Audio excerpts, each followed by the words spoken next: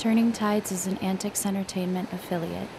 You can find us on social media at The Turning Tides Podcast on Instagram, Facebook, and YouTube, and at Turning Tides Pod on Twitter. For more information, or if you're interested in sponsoring the podcast, please contact us at theturningtidespodcast@gmail.com. Thanks for listening. Warning: this episode of Turning Tides contains depictions of rape, suicide, murder, genocide, war, violence, racism, and abortion. Mussolini had achieved his lifelong goal. He had won the political power he so craved. Now he set about laying the foundations for his dictatorship while maintaining the Italian constitution and the king's royal prerogatives. In order to hold his power, he went to work engaging in time-honored Italian political traditions. His cabinet was composed of 4 fascists, 2 social democrats, and liberals. It was a blatant display of Italian transformism, which had been practiced in Parliament for approximately 50 years. At the age of 39, Mussolini was the youngest prime minister in Italian history. Mussolini's colleagues often underestimated his political prowess due to this fact. Giolitti and other liberals had always hoped they could manipulate fascism to serve their own ends. Mussolini proved even more calculating and pernicious than the old-school Italian liberals. He had the tacit support of King Victor Emmanuel III. The level of involvement the king had in state affairs is still unknown. Christopher Duggan says that, to this day, quote, the Savoy archives remain firmly closed, unquote. This fact demonstrates how far world leaders are willing to go to hide unsavory information and events from their people in order to keep their own faces clean. Regardless, Mussolini set about creating the fascist state and disseminating fascist ideology throughout Italy, utilizing extensive propaganda and force. He said in his first address to Parliament, quote, "The revolution of the black shirts was a force for development, progress, and stability," unquote. He added he could have turned, quote, "this grim, gray chamber into a bivouac for soldiers," unquote. Mussolini began his premiership by asserting himself as the head of the Interior and Foreign Ministries, cabinet positions which had previously been held by other domineering premiers, including Mussolini's idol, Francesco Crispi. Many famous liberals were converting to the hard right in a spineless attempt to maintain their positions. Senator Luigi Albertini said, quote, "Mussolini has given to the government freshness, youth, and vigor. He has saved Italy from the socialist danger which has been poisoning our life for 20 years, unquote.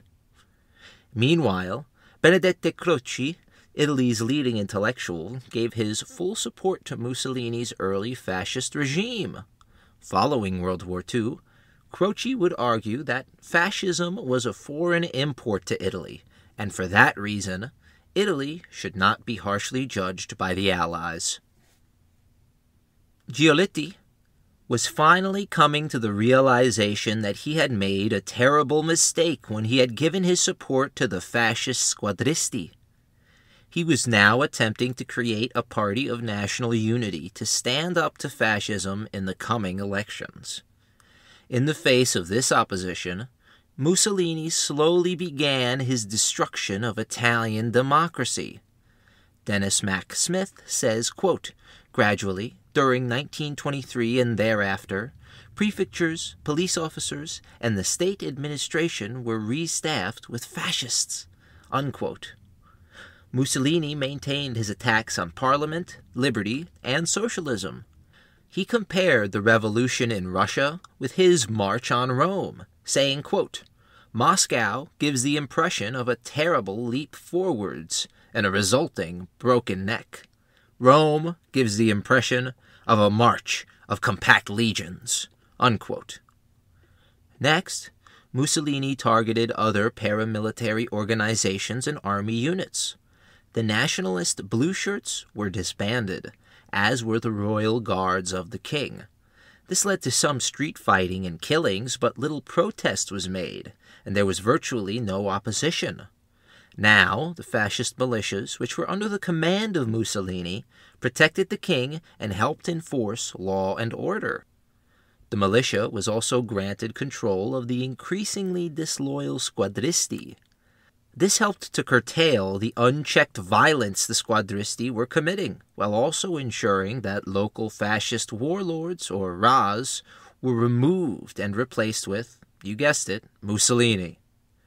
After this, Mussolini's government created the Grand Council of Fascism. This was a consultative body which held the same political weight as the cabinet.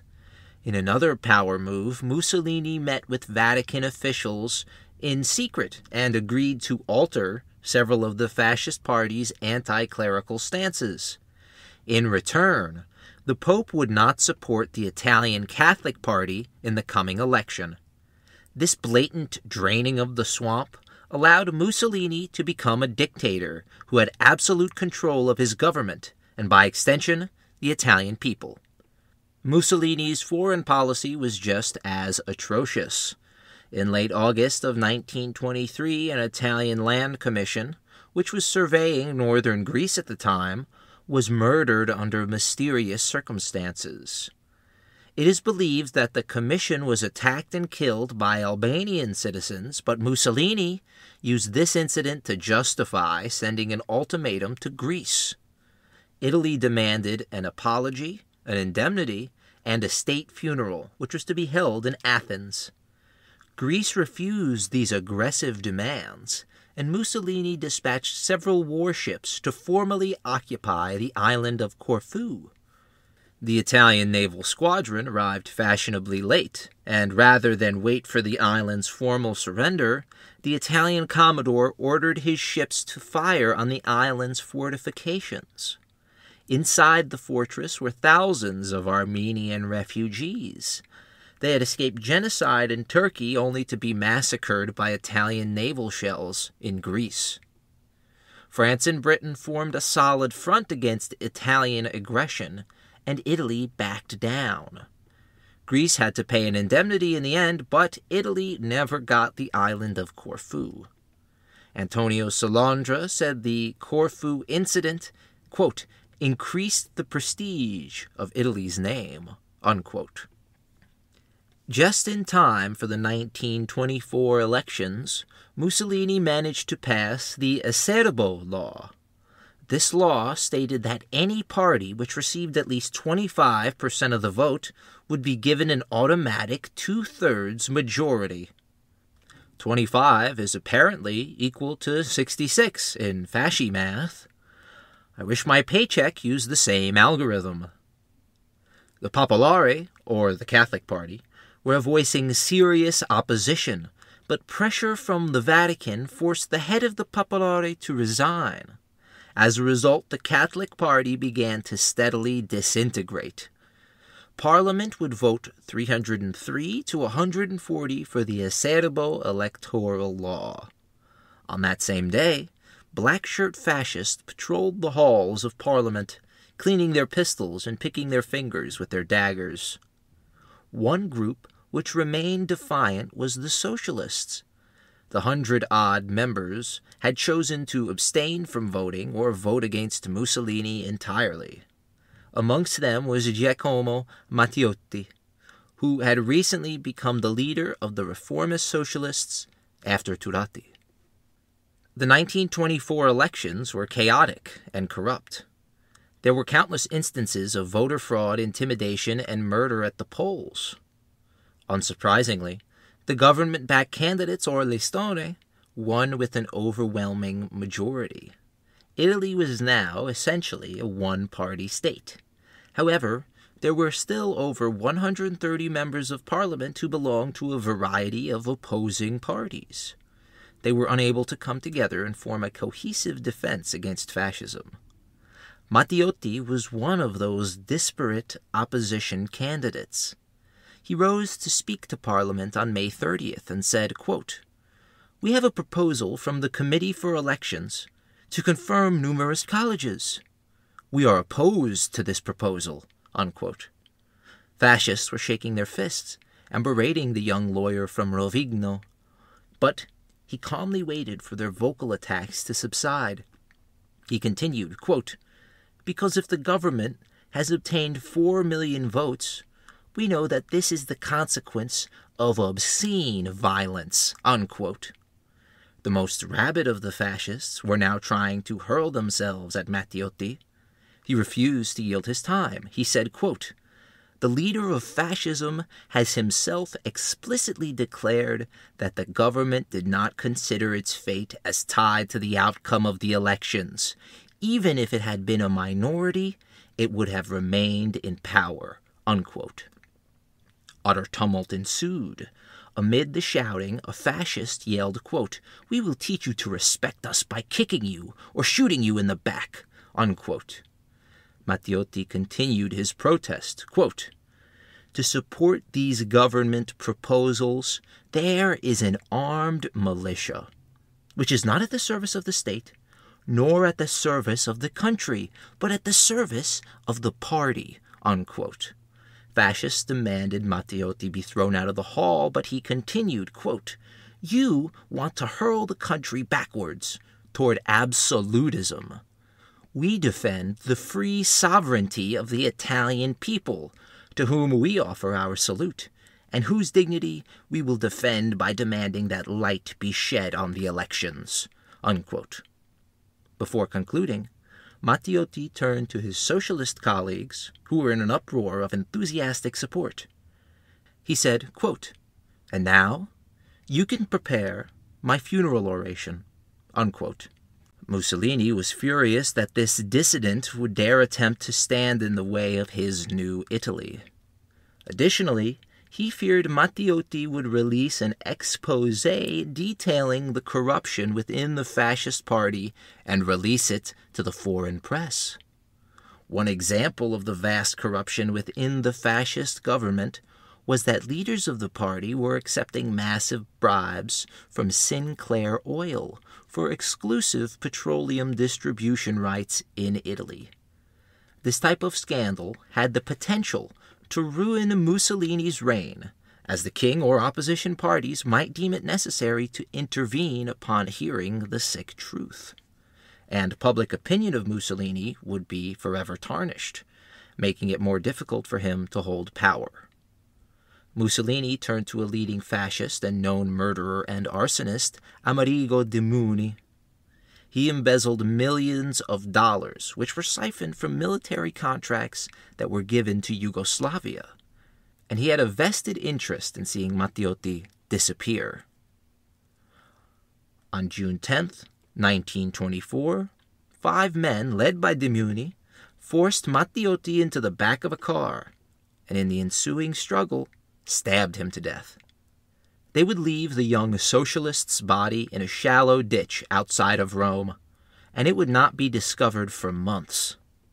Mussolini made it abundantly and evidently clear what would happen if someone attempted to defy him.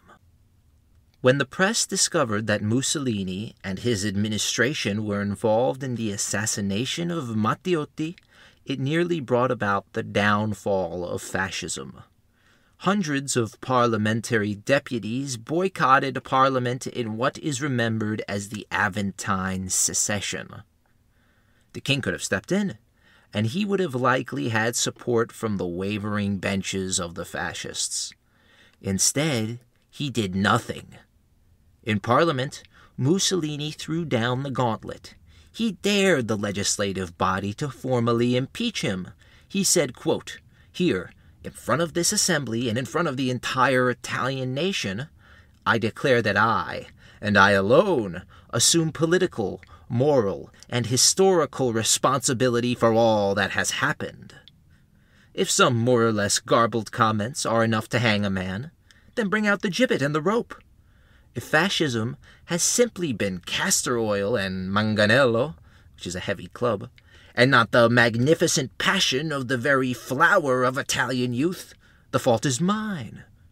If fascism has been a criminal association, I am the head of that criminal association. You can be certain that in 48 hours following my speech, the situation on every front will be clarified. We all know that I am driven neither by personal caprice, nor by love of power, nor by ignoble passion, but solely by a strong and boundless love for the fatherland." Unquote. Within 48 hours, Italy devolved into a fascist state, just as Mussolini foretold. Christopher Duggan says, quote, "The opposition groups lingered on for some months, but they were little more than voices crying in the wilderness." Unquote.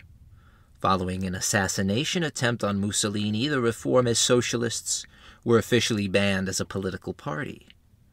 When Catholic Party deputies attempted to return to Parliament, they were run off by armed fascists. In October, following another assassination attempt, all opposing parties were banned. In less than 5 years, the Fascist Party had gone from being a small, radically nationalistic association to being the only political party in the Kingdom of Italy. During the Matteotti crisis, 2 fascists had to resign. Several fascists were sentenced to 2 years in prison, while Dupuy got a healthy sum of lire from the state until it eventually collapsed. At around the same time, the young prince of Ethiopia was in Italy. His name was Tafari, but history remembers him by the name he chose when he ascended as emperor, Haile Selassie I. At the time, he was in Rome seeking entrance into the newly formed League of Nations. Mussolini was planning to introduce Ethiopia into the League of Nations, in the hopes of, quote-unquote, claiming Ethiopia for himself later on. Selassie and Mussolini were different in every way imaginable, save for their height, as they both stood at 5 foot 4 inches tall. Selassie was born into nobility. He was the son of Ras Makonnen, one of the Ethiopian heroes of the Battle of Adwa, while Mussolini was born a peasant. Selassie was deeply committed to his Orthodox Christian faith, while Mussolini was an avowed atheist. Selassie was a devoted husband who doted on his wife. Mussolini bragged about his numerous affairs and would often sleep with the women in his office. Additionally, Selassie was serious and often described as looking melancholy, while Mussolini was a braggadocious blowhard. These differences would eventually prove too great, and Mussolini would attempt to bring violence on Ethiopia unprovoked. As Mussolini's power grew, he sought to replace the mayors of towns and provinces with podestas. These were, almost always, hand-picked fascist yes-men. In 1925, Mussolini revised the constitution even further. It now stated that the prime minister was subordinate only to the king, who was conveniently operating under Mussolini's iron fist. The next year, Mussolini was given the power to enact laws without parliamentary approval. In time, Mussolini would decree 100,000 laws, sending Italy into complete political and legal chaos. In addition to these new laws, draconian punishments were doled out to those who were suspected of subversive activity. Those found guilty by a military tribunal would find themselves exiled to the Deep South for 5 years. In the most extreme cases, those accused even faced the death penalty. One place which remained outside of the grasp of the fascist regime was Sicily. There, local mafiosos still ran things, although they paid lip service to fascism. During a visit to Sicily, Mussolini became furious with the conduct of the local mafioso, who was also the mayor. These men of honor were attempting to run a state within a state, but that was the fascist party's job. As Mussolini railed against Sicilian mafioso and made several attempts to curtail the secret organization, fascists in Florence were committing murder at an increasing rate. This infuriated Mussolini, who demanded order, especially now that he was in control. Mussolini had to rein in his ultra-violent party mates once more, and in 1928 he took authoritarian rule to a new level in Italy. A new law presented a list of fascist candidates, which would either be accepted or rejected en masse by voters. There was no pretending anymore that democracy still existed in Italy. Hundreds of fascist senators were sworn in. They blustered through the halls shouting fascist slogans and sufficiently bullied any remaining old-school liberals into silence. As these laws passed, Mussolini set about purging the fascist party of those he considered undesirable or too popular. He would later complain that the yes-men and spineless fools he put in charge were letting him down, at which Denis Mack Smith says, quote, "The answer must be that he had the subordinates he deserved and whom he had himself advanced." Unquote. Mussolini had a disparaging view of almost everyone. He referred to his administration as, quote, cretins, but obedient cretins, unquote. Among these cretins was Emilio de Bono, Italo Balbo, and Galazzio Ciano. The first was a mediocre army general who would go on to lead mediocre advances into Ethiopia in a few years' time. Balbo was the head of the fascist militia, and probably the most liked fascist outside of Italy. In 1937, the Italian Air Force landed in Chicago, and 1 million residents came to greet him. The city even named a street after him. Balbo Drive is still there today. Balbo would die in a friendly fire incident at the start of World War II when his plane was shot down by Italian anti-aircraft guns. Some historians speculate, with good reason, that this was ordered by Mussolini, who feared Balbo's popularity, although no tangible evidence exists to support that claim. Finally, Ciano was a rich boy who flaunted his money, but he was also a quick wit, and would eventually find himself as Mussolini's son-in-law. Unfortunately for him, this would not spare him. In 1944, Ciano was shot in the back of the neck for betraying Mussolini after voting for his ousting. The most well-known fascist economic system was the corporatist system. This was designed to regulate the national economy. A branch of industry or agriculture was placed in one of 22 separate categories or umbrellas. Fascist party leaders were in charge of managing these umbrellas. They adjusted figures, increased production, and instituted reforms.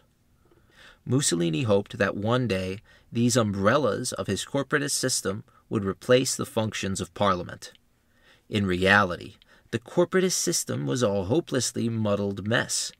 Mussolini had created a new level of state bureaucracy, which made corruption essential. There are countless examples detailing this fact. The town of Panza had no running water at the height of World War II because the funds for the aqueduct were pocketed by fascist party members. Industrial zones were fabricated with the sole purpose of profiting off state subsidies, and factories were even erected as a front to fool the state.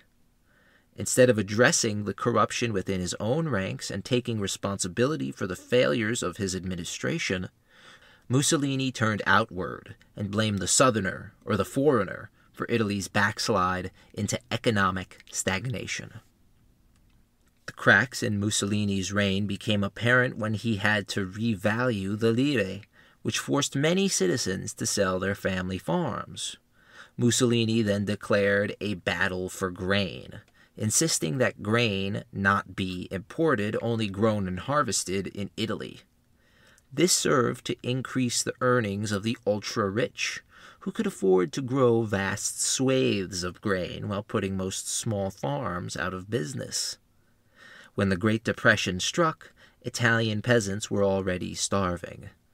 At the same time, in Sicily, there were several mock trials of mafioso, but this did nothing to improve the situation in southern Italy. In fact, it probably made it worse.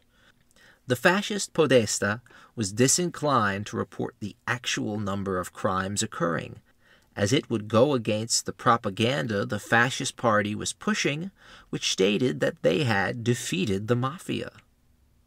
The mafia may have gone into hiding for a time, but they were never truly defeated. Come World War II, the mafia would play a central role in the Allied invasion of Sicily. Fascist lawmakers began to solidify Italy's fascist identity. They believed in having, quote, few schools but good ones. This belief was formed in response to the extraordinary number of university graduates who were not able to find work. These numbers had shot up following the Great War. So fascists endeavored to disenfranchise lower and lower middle-class children, not allowing them to seek an education which was, quote, above their station, unquote. Education was retooled to focus on traditional studies, Latin, history, and philosophy, with a special emphasis on founding fascist myths. Science and math were deemed, quote, too cosmopolitan, unquote, so schools refused to focus on these subjects. Women were also ostracized and had a new curriculum created for them specifically. Instead of learning of Italy's glorious past, women learned how to knit, cook, and dance. In 1925, a new law decreed that teachers could be forced into retirement if they espoused views contrary to fascist ideology. In 1929, all public employees were required to be a member of the fascist party. Teachers were instructed to prepare their pupils for, quote, service to the fatherland, unquote. The first words taught to Italian children in school were Benito, fascismo, and duce. Teachers were made to swear an oath of allegiance to the state, but many did this while retaining their own political liberalism, hoping to keep fascist dogma out of the classroom and away from young minds. They largely succeeded at this, likely saving millions of children from being brainwashed into obedience to an unfair system. During the same year, Vatican City and the fascist state had reached a concordance. The Vatican would finally acknowledge the Kingdom of Italy, if the country made Roman Catholicism the state religion. Although Mussolini was an atheist, he understood that without the support of the Vatican, his retooling of Italian society would not get very far. Religion would play a central role in fascism from this point forward, and the Vatican would celebrate the birthdays of Mussolini and Hitler until their deaths. As tensions between the Allies and Italy ramped up, traditional authors like Ibsen, Tolstoy, and Hugo were replaced with nationalist, racist writers like D'Annunzio. As war broke out in Ethiopia, racism became commonplace across Italy. The story of the white soul of Black John illustrates this perfectly. An African boy is taken from his country, and when he arrives in Italy, he is shown off to Italian children. His abductor, a Catholic priest, says the boy, quote, went about nude and ate raw meat, unquote. But due to Italian schooling and the Roman Catholic religion, he had become, quote, civilized and Christian, unquote.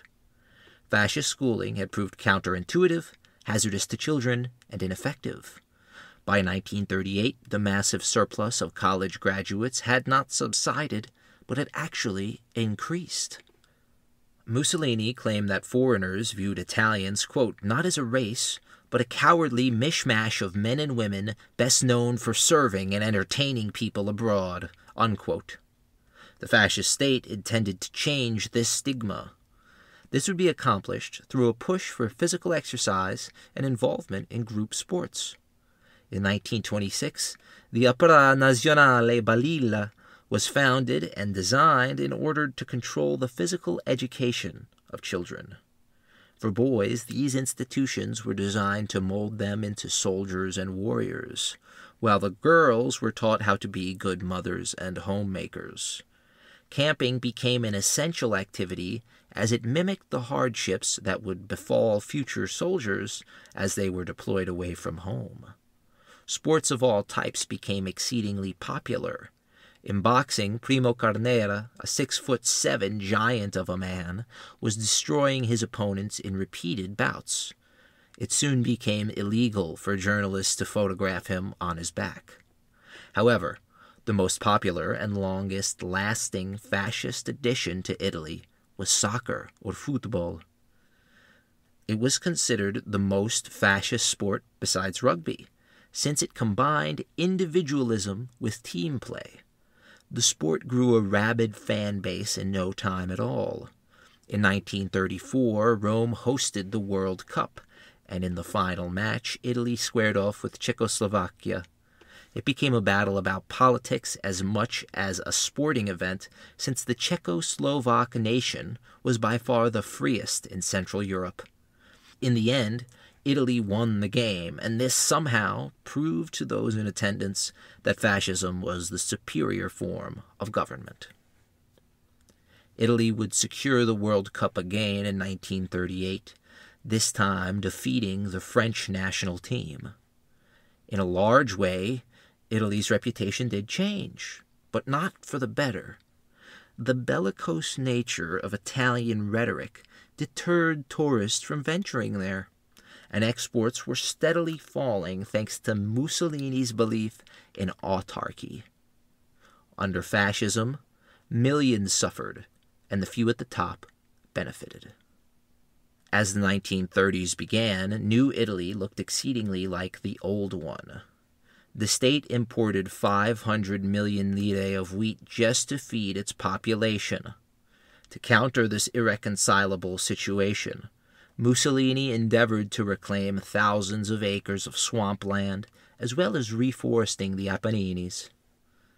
These were largely successful projects, but World War II destroyed most of them, as Mussolini began drifting toward imperialism. The one thing Italians could do was leave. Unfortunately, checks on emigration were pervading the Americas. In 1924, the United States Congress passed a law which allowed for fewer than 4,000 migrants from Italy a year. The poorest citizens had nowhere they could go, and immigration now flowed from southern Italy to the north, with many making a home in the major cities. Mussolini did not approve of this and continued to force Italy into maintaining its status as an agricultural nation. The lack of escape for poorer Italians became detrimental to Italy's economy. These effects were slightly offset by the declining birth rate, which Mussolini also considered a major issue.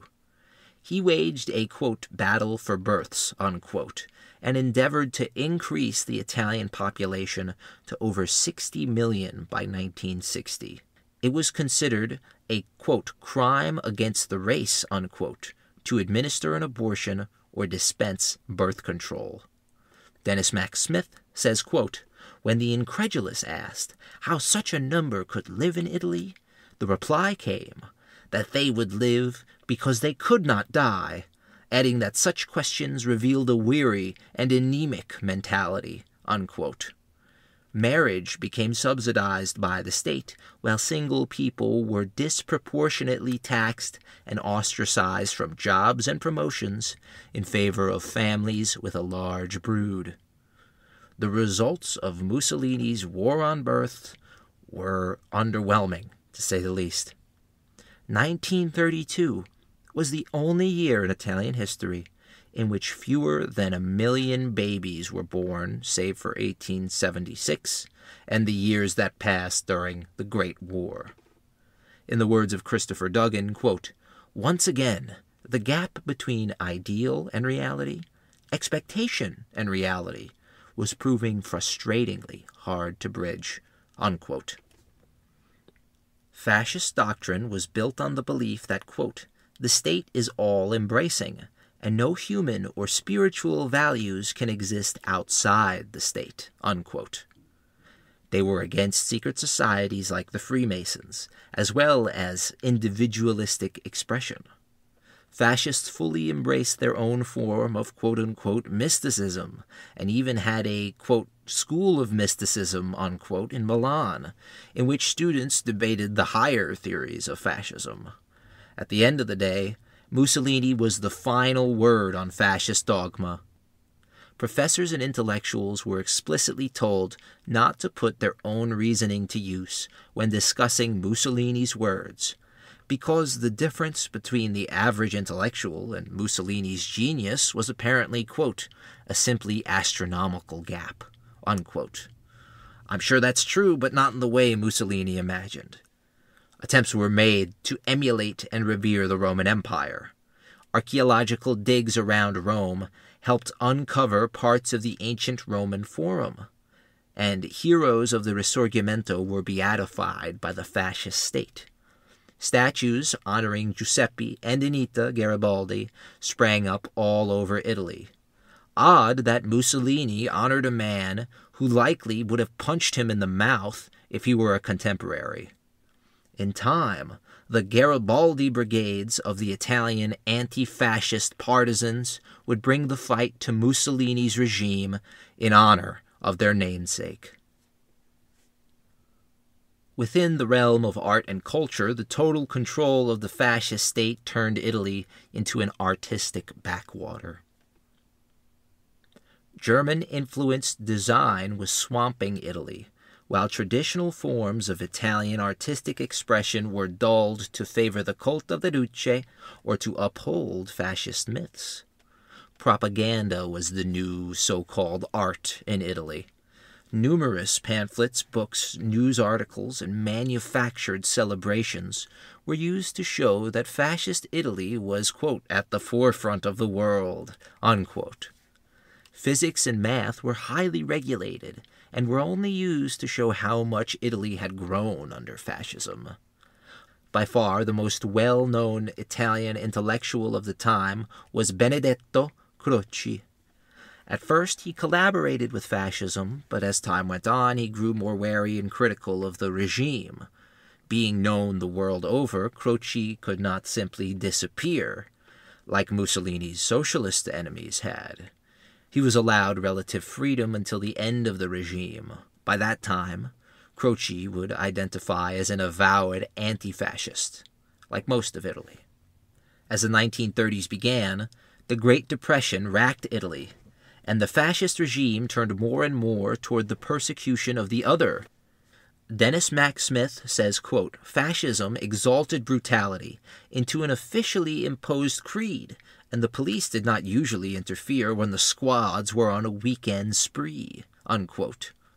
As early as 1926, Mussolini had created OVRA, or the Organization for Vigilance and Repression of Anti-Fascism. This acted as the secret police of the fascist party and the state.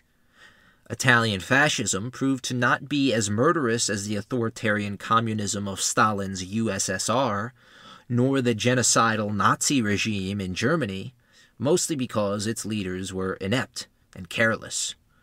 The head of OVRA claimed that there were as many as 20 separate police forces, which were against each other and did not coordinate policy. There were Italian citizens who chose to exile themselves rather than see their country destroyed by fascism. But Mussolini did not stop at Italian borders. He continued to keep tabs on these subversives. These were the diehards who had been against Mussolini from the beginning. There were socialists, communists, liberals, and Catholic Party members who all despised the route their country had taken. Amongst them was Carlo Rosselli. He became interested in politics following the assassination of Matteotti. Rosselli had exiled himself to Paris, where many Italian anti-fascists were gathering and conspiring. In 1926, Rosselli, alongside the future Prime Minister Ferruccio Parri, embarked on a daring nighttime raid. The former head of the reformist socialists, Turati, was living under fascist surveillance on a Mediterranean island. Rosselli and Paris smuggled Turati to Corsica. In 1929, Rosselli managed a similar feat at the Lipari Islands and freed many political prisoners. In Paris, he edited the anti-fascist political journal Justice and Liberty. All the while, Mussolini was assigning agent provocateurs to monitor the opposition. In 1937, a squad of French fascists, under direct orders from Mussolini, cornered Rosselli and his brother in a French resort town and gunned them both down. It was one of 100 different, yet similar, stories. In Italy, ethnic persecution began with the native Germans living in the Alto Adige, which the country had claimed during the First World War. Fascism decreed that there was no minority in Italy, only Italians, so German names of towns and businesses had to change. The Vatican was fully on the fascist side. German abbots had to give way to name changes or face the consequences.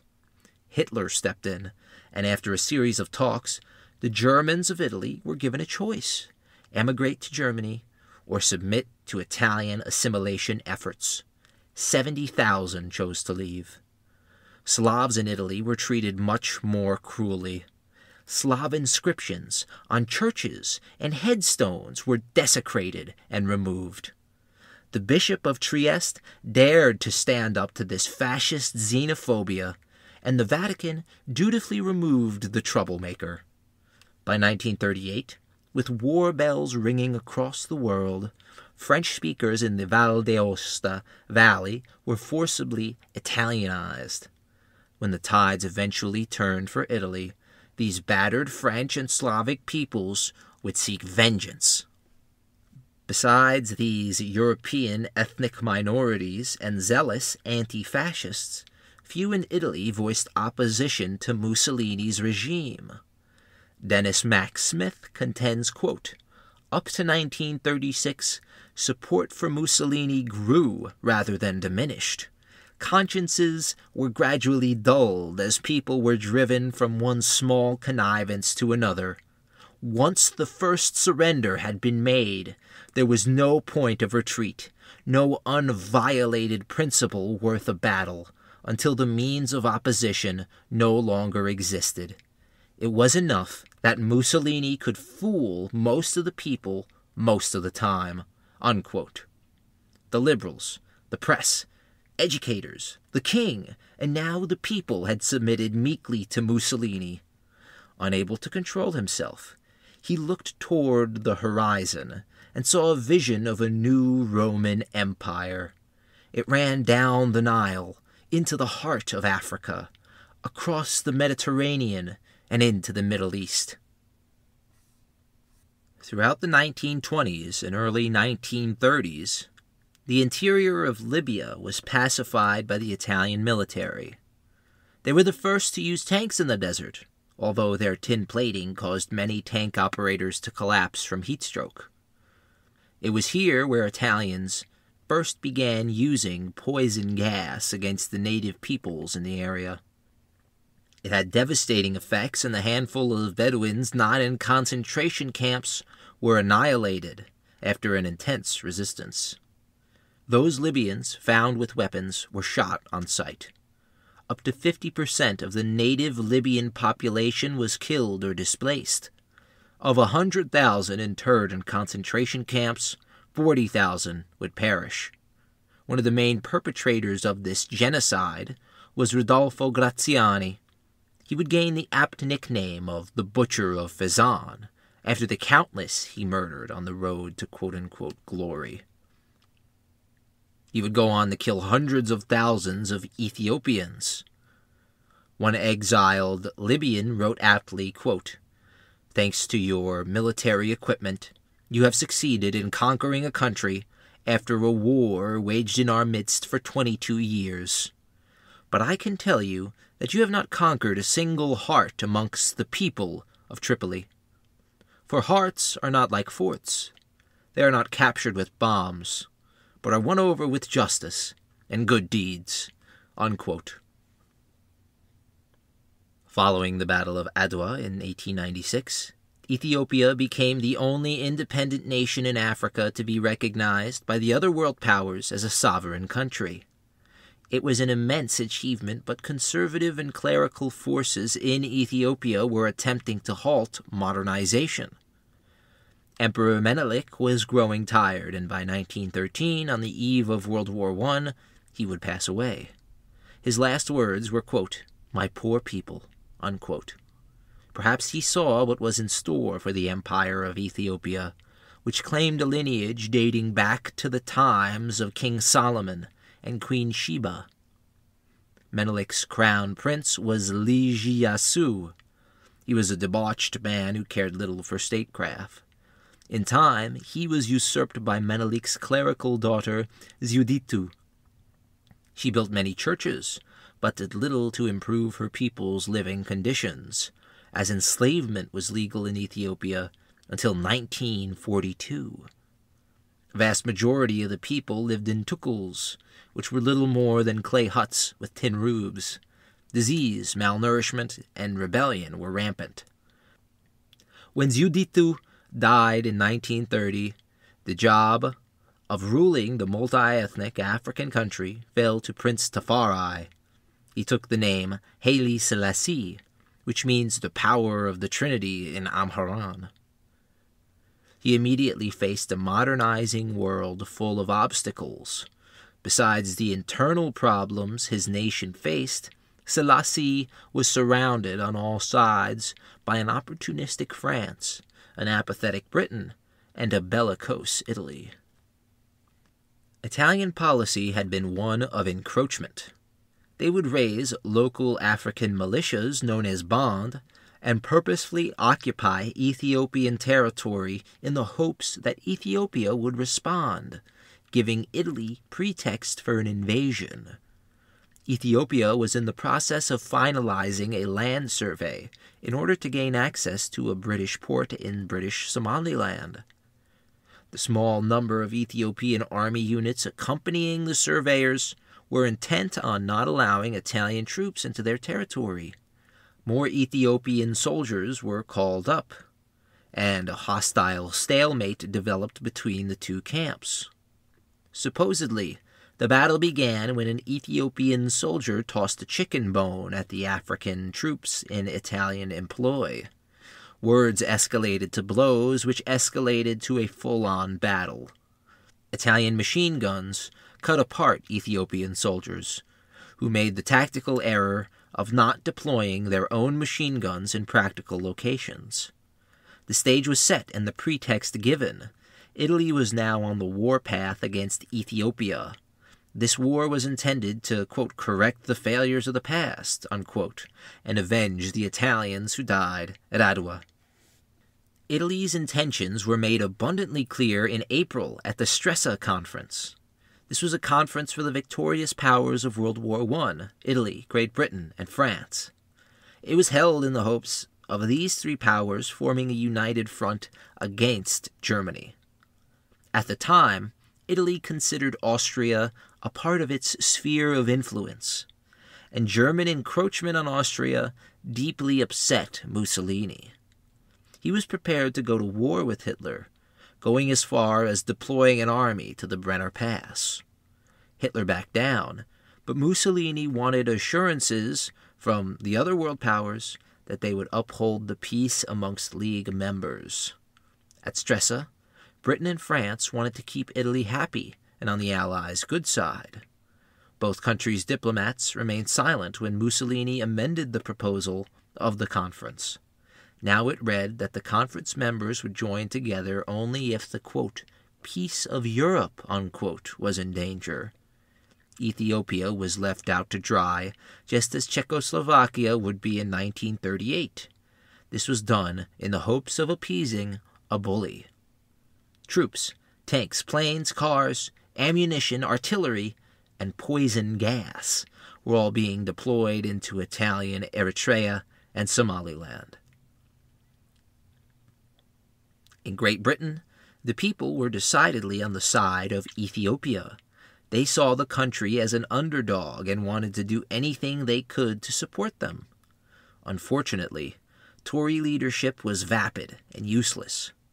When Labour MPs demanded the Suez Canal be closed to any aggressive nation, Tory leaders responded by banning arms exports to Italy and Ethiopia. This only hurt Ethiopia, as Italy had been building up its forces for years and wasn't in need of imported weapons.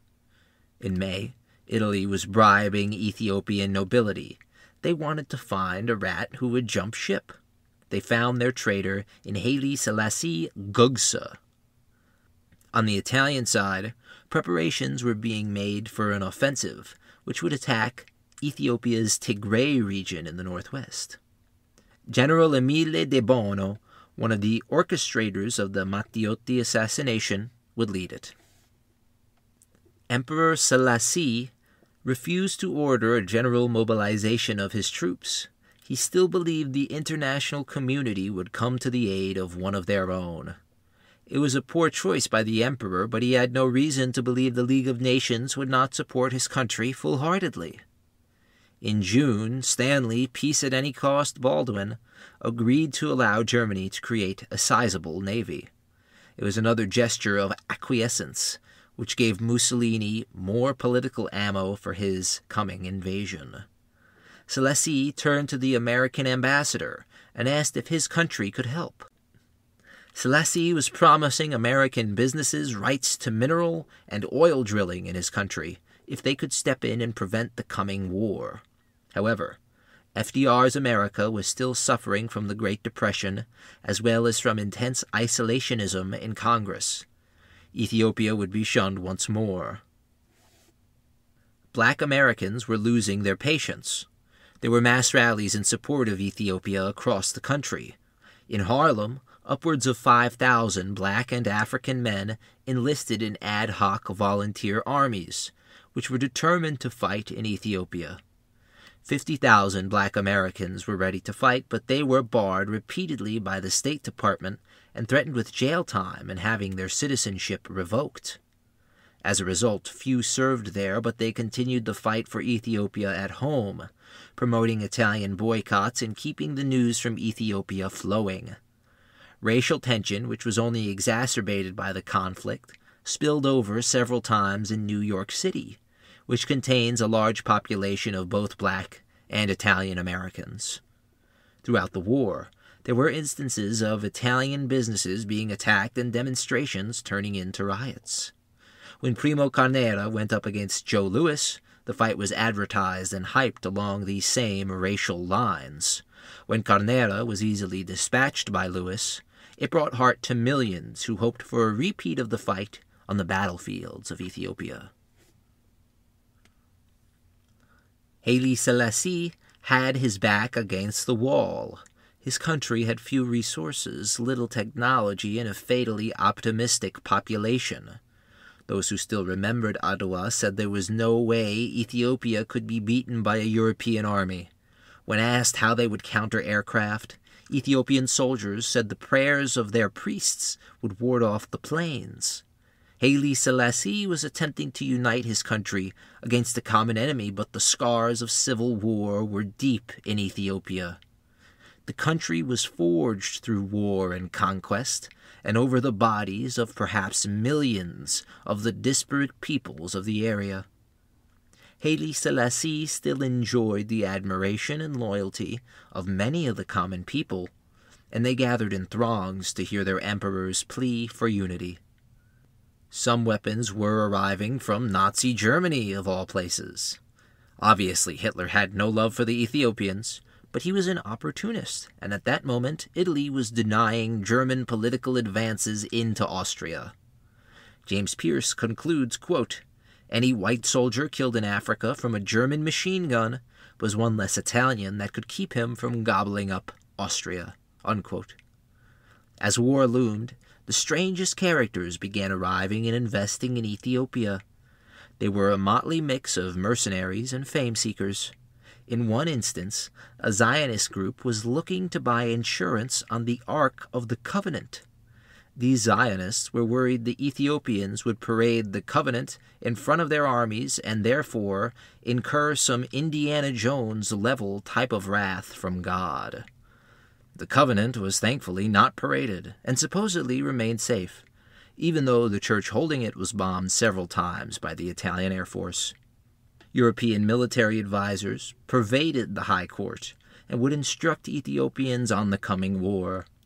Haile Selassie was of the opinion that the soldiers should wage a guerrilla war on the Italians, and that mobilizing mass armies would only result in their destruction.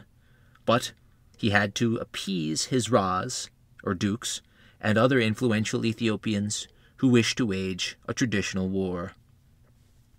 In Ethiopia's south, the armed forces were attempting to create a defensive line in order to repel the coming Italian invasion. The terrain here would prove a decisive factor in hindering Italian designs. The men stationed here were under the command of Afawarq Walda Semayet. He detested all Europeans and saw their influence in the Ethiopian High Court as a disgrace. He had a single Oerlikon 37 anti-aircraft gun set against the entire Italian Air Force. He said he would stay on the gun until he died. He continued, quote, "The Italians can rob all my country. When I am dead, I shall not care. I shall not know." Unquote. Afawarq had set up his frontline camp in less than a month. In the north, it was a totally different story. Around Adwa, trenches were dug in the fashion of World War I, but they would be totally useless against airplanes, and the infantry within would be annihilated. Military advisors on hand had to plead with the commanders to abandon the useless positions and make for the hills for better defenses. Haile Selassie had no choice but to appoint commanders along feudal lines, which in the end meant his commanders were rarely military men, but instead feckless nobles. On September 29, 1935, Ethiopia finally called for a mass mobilization. The mobilization order declared, quote, "All men and boys able to carry a spear go to Addis Ababa. Every married man will bring his wife to cook and wash for him. Every unmarried man will bring any unmarried women he can find to cook and wash for him.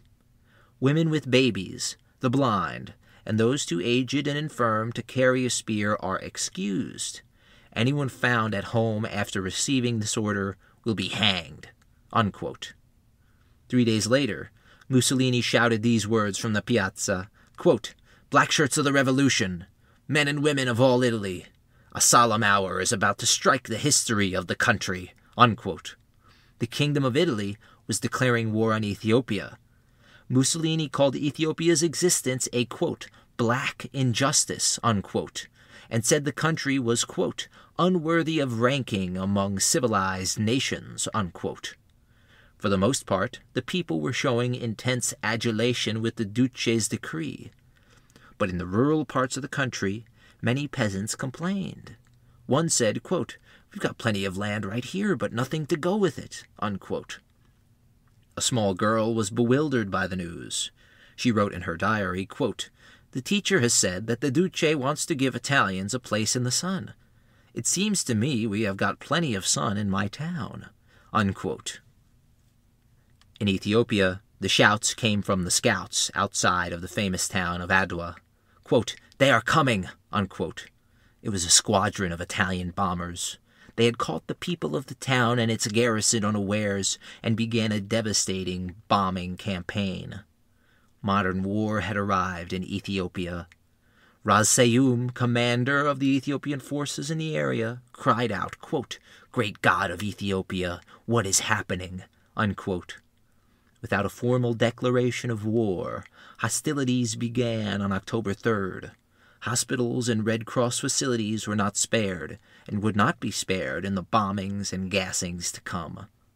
On the same day, 3 columns of 100,000 Italian troops and their native allies under the command of Emilio de Bono advanced across the Mareb River. Road-building engineers, Light tanks, armored vehicles, and a huge number of pack mules accompanied the march. The Italians met no resistance. This was a deliberate move by the emperor. He wanted the League of Nations to see that Ethiopia was clearly the victim. He tried in vain to get his generals to employ guerrilla tactics against the Italians. Ras Seum replied by telegraph, quote, "I am too old and too tired to become a shifta," or a common thief, unquote. Ras Seum was determined to fight a conventional campaign without the necessary equipment to do so.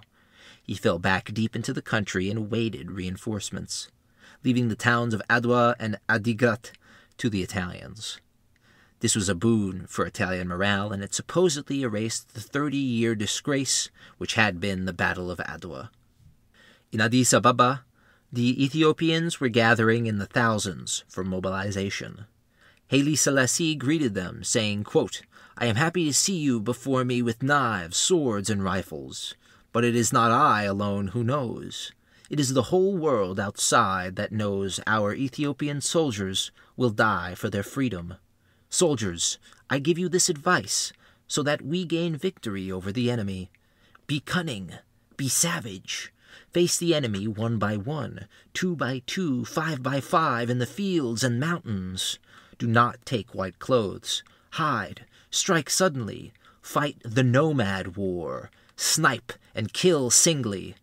Today the war has begun, therefore scatter and advance to victory," unquote. On the Italian side, Vittorio Mussolini, the Duce's son, was making bombing runs against Ethiopian targets. He said it was, quote, "extremely entertaining," unquote, to see groups of Ethiopian soldiers, quote, "blooming open like a rose," unquote, when his bombs scored direct hits. But he also felt displeased that his attacks against buildings did not produce, quote, "one of those terrific explosions when everything goes sky high. Bombing these thatched mud huts of the Ethiopians doesn't give one the slightest satisfaction," unquote. The invasion made headlines across the world, and there were numerous protests both for and against Italy's bombardment of Ethiopia. In Britain's Soho district, Oswald Mosley was leading his fascist squads in protests against British involvement. He claimed, quote, "finance, oil, the Jews, and the Reds want war," unquote. Mosley's fascists were unsurprisingly in the pocket of Mussolini. In France, Italians who wanted to return home to serve were attacked by French anti-fascists. In Spain, forces were coalescing to bring the country into a state of civil war, but leftists were clearly on the side of Ethiopia. In Harlem, Black Americans protested in front of a largely Italian-American market.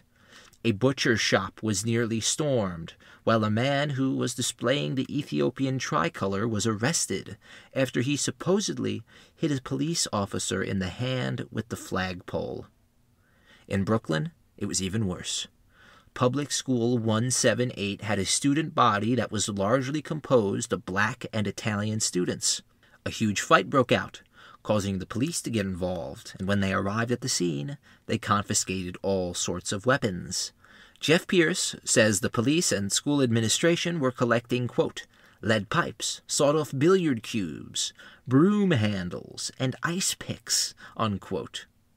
Early activists like C.L.R. James wrote of the conflict, quote, "let us fight not only Italian imperialism, but the other robbers and oppressors, French and British imperialism," unquote. When the League of Nations finally met to discuss sanctions, they agreed to lift the arms embargo against Ethiopia. Too little, too late, since the country was already being invaded and needed the weapons long ago. In the Ogaden region on Ethiopia's southern front, the Italian advance was headed by the butcher of Fezzan, Rodolfo Graziani. He said of the coming invasion, quote, "the Duce shall have Ethiopia, with the Ethiopians or without them, just as he pleases," unquote. Graziani was given the job of maintaining this massive front with only a single division at his disposal. To make up for this lack of manpower, He brought in huge amounts of armored cars, tanks, and aircraft. First, he struck the 30,000-strong Ethiopian army, which was under the command of Nasibu Zamanuel. Nasibu said the Italians, quote, blanketed a wide area, unquote, with mustard gas. When confronted with their use of mustard gas, Italian diplomats claimed the Ethiopians were using dum-dum bullets, which were likewise banned in international conflict. This was true, but the Ethiopians simply had no other means of equipping their ancient rifles but with exploding ammunition. Also, the Ethiopians were being invaded.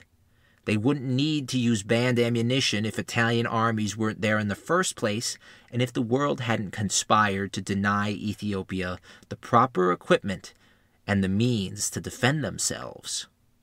Regardless, Graziani continued his tenderizing of the front with his aircraft.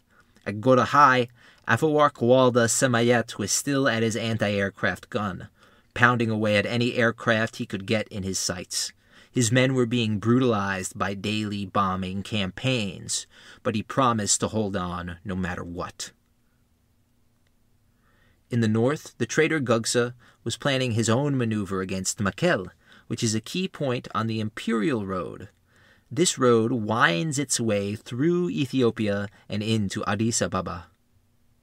This would be achieved relatively easily, as the Ethiopians had no troops in the area. However, upon taking Mekelle, the Italian right was dangerously exposed. Di Bono had no choice but to leave his right flank in this precarious state, because Mussolini was hounding him at every turn. He continually pounded away at the telegraph machine, demanding news of glorious victory. Di Bono, for his credit, abolished slavery and provided food and work to those formerly enslaved peoples who sought Italian aid. It's an extraordinary fact that an accomplice to political murder is one of the least evil fascists. He would be replaced by one of Italy's heroes during World War I, Pietro Badoglio. He had been lobbying for Di Bono's ousting for a while now, but once he took charge, he realized the enormity of the task before him. Haile Selassie was reviewing a grand procession of 80,000 Ethiopian warriors under the command of Ras Mulugeta, hero of Adwa. James Pierce says that there were, quote, barefoot soldiers of the Imperial Guard, a mule train carrying Vickers guns. There were peasants armed only with sticks and empty cartridge belts, skilled swordsmen flashing their acrobatic skills, warriors who rushed the dais begging for arms, unquote. At noon, the famous Raz was trumpeted in, and he immediately began lecturing his emperor. He told Selassie to expel the foreigners and not trust in their counsel and promises. Following this conversation with Mulugeta, the emperor hastened his troops to the front and promised he would be beside them. The men were anxious and eager to face the Italians. They had heard about the children and women killed at Adwa. One man promised to, quote, drown the baby killers in their own blood, unquote. One older warrior approached the emperor more solemnly. He told him, quote, I have a boy. If I am killed, call him to the army, unquote. Haile Selassie could not help but weep. On every front, news rolled in of looming disaster and also of Italian butchery. The emperor did not allow journalists embedded in Addis Ababa to travel to the front, which ultimately hurt the Ethiopian people, as their struggle was not able to be seen by the rest of the world. Italian and pro-Italian journalists had free rein, so long as they reported favorable news on the Italian military advance. Mussolini needed as much good news as he could get. The Italian state was absolutely sputtering in place. Halfway through October, the country had spent 200 million lire on the war. The Duce's ingenious solution was to just print more money. The League of Nations was ready to impose serious sanctions. They imposed sanctions on Italy in regards to key wartime resources. However, Italy had an ace in the hole. it could get almost all of its necessary raw materials from America. America was not a part of the League of Nations, and private interests, namely Standard Oil, prevented American policymakers from imposing sanctions themselves. Back in early 1936, Italy and the League of Nations were in a contentious place, to say the least. The League had to come to the defense of one of their own sworn members, right? Smaller nations like the Free Irish Republic voiced their support, and war clouds were looming large. Italian garrisons were bolstered in Libya, and the British Mediterranean fleet was greatly reinforced. France, however, was determined to stop the conflict, and they suggested the British pull out of the Mediterranean. This would somehow make Mussolini stand down in Libya. It was strange rationale, but Britain did pull out 2 of their cruisers, and Mussolini returned the favor by pulling out some troops from Libya. The covenant of the League of Nations was broken. The smaller nations could be gobbled up by the larger. Faith in the international community was deeply shaken for the first of many times in the years to come. Afflewark kept up his anti-aircraft fire this whole time, never abandoning his post.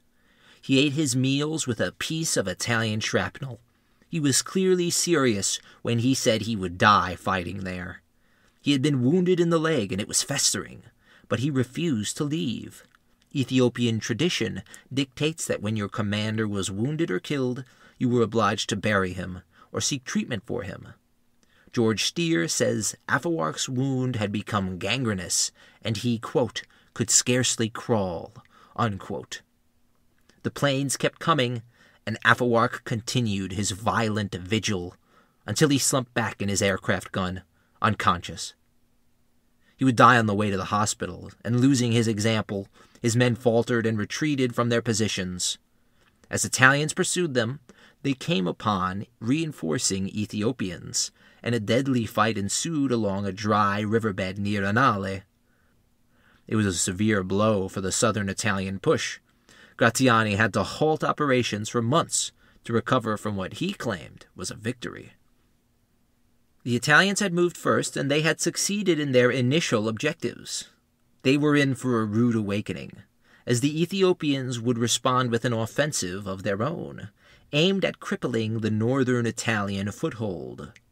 Ras Mulugeta's 80,000 were marching north in Gondar. Ras Kassa had raised a formidable host of 160,000, while Ras Imru had a modest force of 25,000, attempting to link up with a further 10,000 near the Italian-Eritrean border. On November 12th, at End Gorge, 2,000 mostly African Italian allies were set upon by about 5,000 well-led Ethiopians. The ambush was total, and the acoustics of the gorge made it sound as though Ethiopian bullets were coming from all directions. When they ran out of bullets, the Ethiopians charged with reckless abandon. They were decimated by grenades and repeated askari, which were African soldiers loyal to Italy, bayonet charges. For 7 hours, the fight continued in this fashion. The Italians were sure that the morning would bring their decimation. Instead, the Ethiopians had departed. It was tradition in Ethiopia not to fight at night, nor to fight for a second day. As the Battle of End Gorge ended anticlimactically, Ras Mulugeta was marching his men toward confrontation. He rose at dawn and demanded 25 miles a day as his marching speed. He tore a path through Ethiopia, disobeying his emperor's orders not to loot the peasantry. His destination was Amba Aradam, where he would hold the Italians using a 9,000-foot-tall mountain. At the same time, Ras Kassa was moving his men along an ancient caravan route, destined for Amba Alagi, where he would combine with Ras Seyum's men. The emperor, meanwhile, had made a headquarters closer to the northern front in the town of Denis. In the garden, he made good use of an Olerkan anti-aircraft gun. He was on hand when Italian aircraft killed 50 innocent civilians and wounded a further 200. One place that was targeted especially by Italian air power was the town's Red Cross facility. As war raged in Ethiopia, politicians in Paris and London bickered about the best way to end it. The Laval Pact was a secret deal offered to Mussolini. It promised a vast majority of Ethiopia to Italy. In effect, this would have awarded the aggressor for starting a war. Ethiopian officials were never informed of the treaty's contents and found the terms incredulous and pointless. Italy and Ethiopia were already at war. What was needed was backing from the international community on the side of the invaded. Most people were demanding their government do something to stop this unprovoked invasion.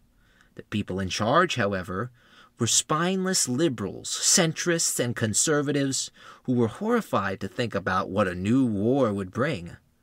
They failed to realize that sometimes, to stop a bully, you have to stand up to them. This was just what the Ethiopians were doing on the northern front, with or without international support. In the province of Gondar, Ras Imru was planning an assault on Mai Timchet. To fool the Italian planes, he sent small detachments of men on daytime marches in the opposite direction of the town. After crossing the Tekaze River, Ethiopians silently dispatched a detachment of Askari manning an old stone fort. Imru now controlled the only line of retreat to Adua for many miles, the Dembugina Pass. The Italians realized they had fallen into some sort of trap, and they dispatched a tank column to clear the pass with their machine guns. An Ethiopian warrior worked his way behind the lead tank, climbed it, and demanded the operator open up. The operator foolishly did so, and he was decapitated by the warrior's sword. Seeing this, the Italian column panicked. Black shirt militias attempted to zoom forward in their trucks, only to face a withering crossfire from both sides of the pass. The other tanks limbered forward, but the Ethiopians showed no fear, and the Italians were swarmed, unable to maneuver. Ethiopians ripped out the tank operators and executed them. To buy time, the Italian commander launched his African troops in a suicidal bayonet charge. At day's end, nearly half the Italian column were dead or dying. The Battle of Dembugina Pass was a clear victory for the Ethiopians. It proved Italian generals had still not learned how to adequately counter guerrilla tactics. James Pierce says, quote, "Against all odds, the Ethiopians were actually turning the tide. Badoglio had to stop that, so he changed the entire character of the war, introducing a new viciousness and barbarity that would cause fresh outrage around the world." Unquote. In the face of economic sanctions, Italians rallied around the Duce. Mussolini manipulated public opinion so that Italians believed they were being the ones persecuted. He pleaded with the Italian people, claiming the country needed gold. Married Italian women arrived to greet the Duce in droves to give up their wedding rings. In return, the woman received an iron ring, which symbolized her commitment to the war. It wasn't just gold. Scrap iron and silver were collected en masse in small communities across Italy. Surprisingly, many busts and statues of Mussolini were melted down to fund the war effort. All this time, the Italian strategy was made abundantly clear. First, bomb and gas anything that moved. Second, send your African Askari troops in as cannon fodder to suffer and die. Finally, claim glory for Italy. Consequently, many of these Askari units became elite and began to catch wise of their second-tier treatment by their European commanders. Droves were defecting to the Ethiopian side, and by the end of the Italian occupation, Eritrean defects would make up a crucial part of the Ethiopian resistance movement. Additionally, regular army units and the black shirt militias were separate military entities. These two branches had a poor relationship, to say the least, and this greatly affected army cohesion. Badoglio was in disbelief. He had a true fight on his hands. The Ethiopians on his left could capture his supply base in Adikala and invade Eritrea. The combined forces of Ras Kassah and Seyu, meanwhile, were preparing to tear into the Italian right. And to his front, the mountain stronghold of Ras Mulugetta's forces were preparing to make raids along the Italian lines of retreat. On December 22nd, the Ethiopians moved in force toward Abiy Adi. Askari and Italian units stationed there were awoken by a tidal wave of Ethiopian warriors. Artillery was ordered to fire point-blank on charging Ethiopians, blowing apart countless attackers. The Ethiopians refused to stop. Artillerymen were now using their rifles and pistols to hold back the swarming soldiers. The order to retreat was given, and as the Italians fell back on the town, the populace gained courage and attacked. On the 23rd, Badoglio unleashed death from the skies on his opponents. Planes swooped in, dropping not bombs, but poison gas. It hit Ras Imru's men on the Italian left. The mysterious liquid caused his men to burst out in boils all over their bodies. They rushed to the river, but it was contaminated as well. Soldiers, civilians, and animals writhed on the riverbank, unable to breathe. Ras Imru was at a loss. He said, quote, "My chiefs surrounded me, asking wildly what they should do, but I was completely stunned. I didn't know what to tell them. I didn't know how to fight this terrible rain that burned and killed." Unquote. On December 24th, Tito Meniti was flying over Harar on Ethiopia's southern front. What happened next is widely debated by historians. More than likely, his plane developed engine troubles and was forced to land on a barren stretch of desert. His co-pilot ran off into the desert and would be found dead some meters off. Meniti was then set upon by Ethiopians. Whether they were local nomads or soldiers remains a mystery. They allegedly dragged Meniti to a local village, shackled him to a tree, cut off his fingers, and castrated him. When he was dead, they allegedly mutilated his body, chopping off his head. There are issues with this account. There was only one eyewitness, whose credibility was called into question. Additionally, it's impossible to surmise their cause of death, as their remains were left to the elements and likely eaten by animals. Regardless, whatever truly happened to Meniti and his co-pilot, his ordeal led to the creation of effective propaganda for the Italian state. It proved to fascist propagandists that Italians were there to, quote, civilize a barbaric people, unquote. Graziani would swear vengeance against the Ethiopians for the supposed atrocity, and on December 30th, he began a devastating bombing campaign against the southern front. Amongst their targets was a Red Cross facility, where numerous international doctors and nurses were butchered by Italian bombs who actively targeted the hospital.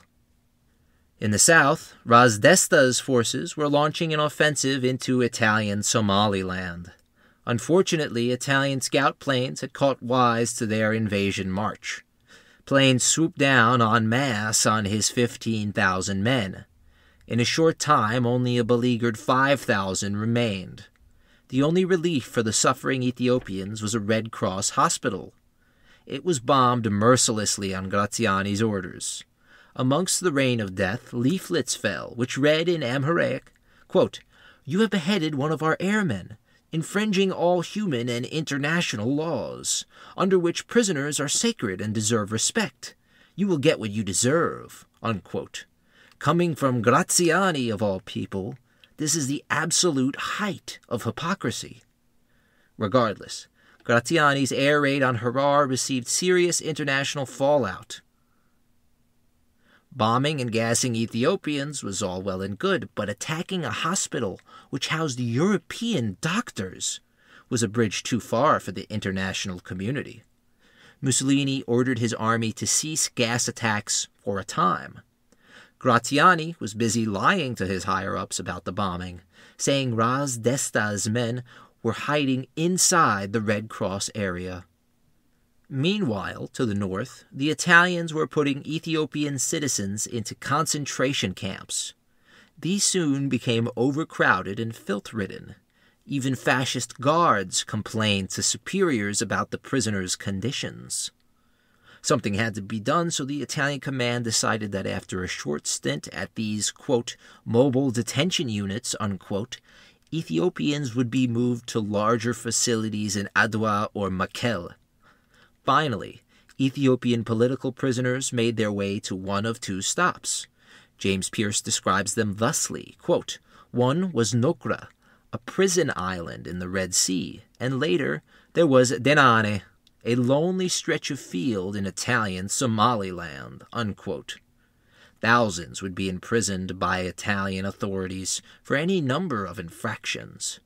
These camps were comparable in severity and lethality to Nazi work camps like Buchenwald and Dachau. Desta's mangled forces were still trying to push their way into Italian Somaliland. However, Graziani was manipulating his enemy the entire time. He used numerous bombing and gassing runs to corral his enemy into the perfect spot for annihilation. He continued to pulverize Ethiopian positions until January 12th, when he launched his attack. Armored cars, tanks, and Askari infantry crushed Ethiopian resistance. Seeing his command fall apart, Desta launched a desperate cavalry charge. The Italian tanks brushed the medieval cavalry aside, while inflicting huge losses.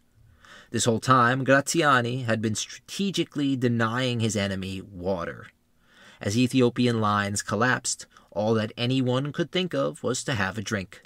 The closest water source was behind Italian machine gun emplacements. This was deliberate. Hundreds rushed forward begging for water, and they were met with a wave of machine gun fire which devastated the routed Ethiopians. 5,000 Ethiopian warriors began the Battle of Ganale Doria. Only 1,000 would escape, alongside Ras Desta and his Belgian military advisors. These handful of bedraggled warriors made their way to Nageli to seek shelter. Graziani would give them not a moment's rest. Nageli was removed from the map by repeated bombing runs. Graziani arrived at the shell of the town he had destroyed and ordered a round of champagne. However, even in victory, Graziani was destined to play the fool. On one of the nights of battle, 900 elite Askari soldiers defected. They were tired of the racism and of being treated like cannon fodder. They would fight on the Ethiopian side until liberation came in 1941. In another instance, around 100 Askari took to the hills after they were forced to bury Italian dead, while their own dead were left to rot. In the north, Ras Mulugeta's army was holding the mountain top of Amba Aradam. Pietro Badoglio was incessantly bombing and gassing Ethiopian positions here. This caused little damage to the army, who could escape into mountain caves and defiles, but it caused immense damage to the livestock and fodder in the fields below. The Ethiopian army relied on these animals for supply. Badoglio still hadn't moved. He was worried his force would be swamped and divided by Ras Kassa and Ras Sayum. If achieved, this would allow Ras Imru to continue his offensive into Eritrea and completely surround the Italian army. This strategy was easier said than done. Ethiopian communications were archaic. It took a runner 14 days to get a message from the mountain peak to the Ethiopian right wing. To prevent any cohesive attack by the Ethiopians to his front, Badoglio attacked first. Askari troops, supported by black-shirt militia, attempted a pincer movement on Ras Kassa. Askari soldiers fought with bayonets for the hilltops of Kassa's position. The next day, Italian units supported by black-shirt militias were pushing as well. However, they had overextended themselves. They decided to pull back and shore up their flanks, but it was too late. The Ethiopians were charging with reckless abandon on overextended fascist positions. The slaughter was on, and many a black-shirt was speared by vengeful Ethiopians. By day's end, the Italians were falling back all along the line, and over 350 black-shirts were dead or dying. This supposed offensive by Badoglio had turned into a siege defense. James Pearce says, quote, "Screaming battle cries, Rushing barefoot toward the muzzle flash and roar of machine guns, the Ethiopians threw their numbers against the Italians, who were shocked and horrified as bodies literally piled up in front of them. And the Ethiopians didn't care. They jumped over corpses, swords flashing, spears finding their marks." Unquote. Italians were faltering all along the line. The black-shirt militia was completely surrounded, fighting a desperate defense against the Ethiopian human wave tactics. They were hoping the Askari would save them, but for whatever reason, word did not get through. Ras Casa could have crushed the Italians right here and now, but he needed to bolster his forces. Ras Mulugeta was close by on his mountain stronghold. When asked to assist via radio, Mulugeta left Casa hanging to dry. Mulugeta was an unstable alcoholic who was likely upset that Casa was given overall command. If only he had acted, he could have been remembered as the hero of 2 massive Ethiopian victories. Instead, he let spite control his thinking, to the detriment of his entire nation. Meanwhile, Badoglio was planning to evacuate the entire front. He still had countless men surrounded, literally dying of thirst. A relief column was finally dispatched to save the surrounded black shirts. The first battle of Tembien was over. It was determined to be an Ethiopian victory, and in many ways it was. However, the Ethiopians had lost a staggering 8,000 men and an estimated 2,000 pack animals. Italians suffered over 1,100 casualties. This whole time, Ethiopian representatives were begging for basic supplies from the international community. What they wanted most were gas masks. But the League refused to supply them. Ethiopians were forced to create their own, diverting vital industrial resources to making and sewing thousands for their troops. Those without gas masks used a trick from the Great War.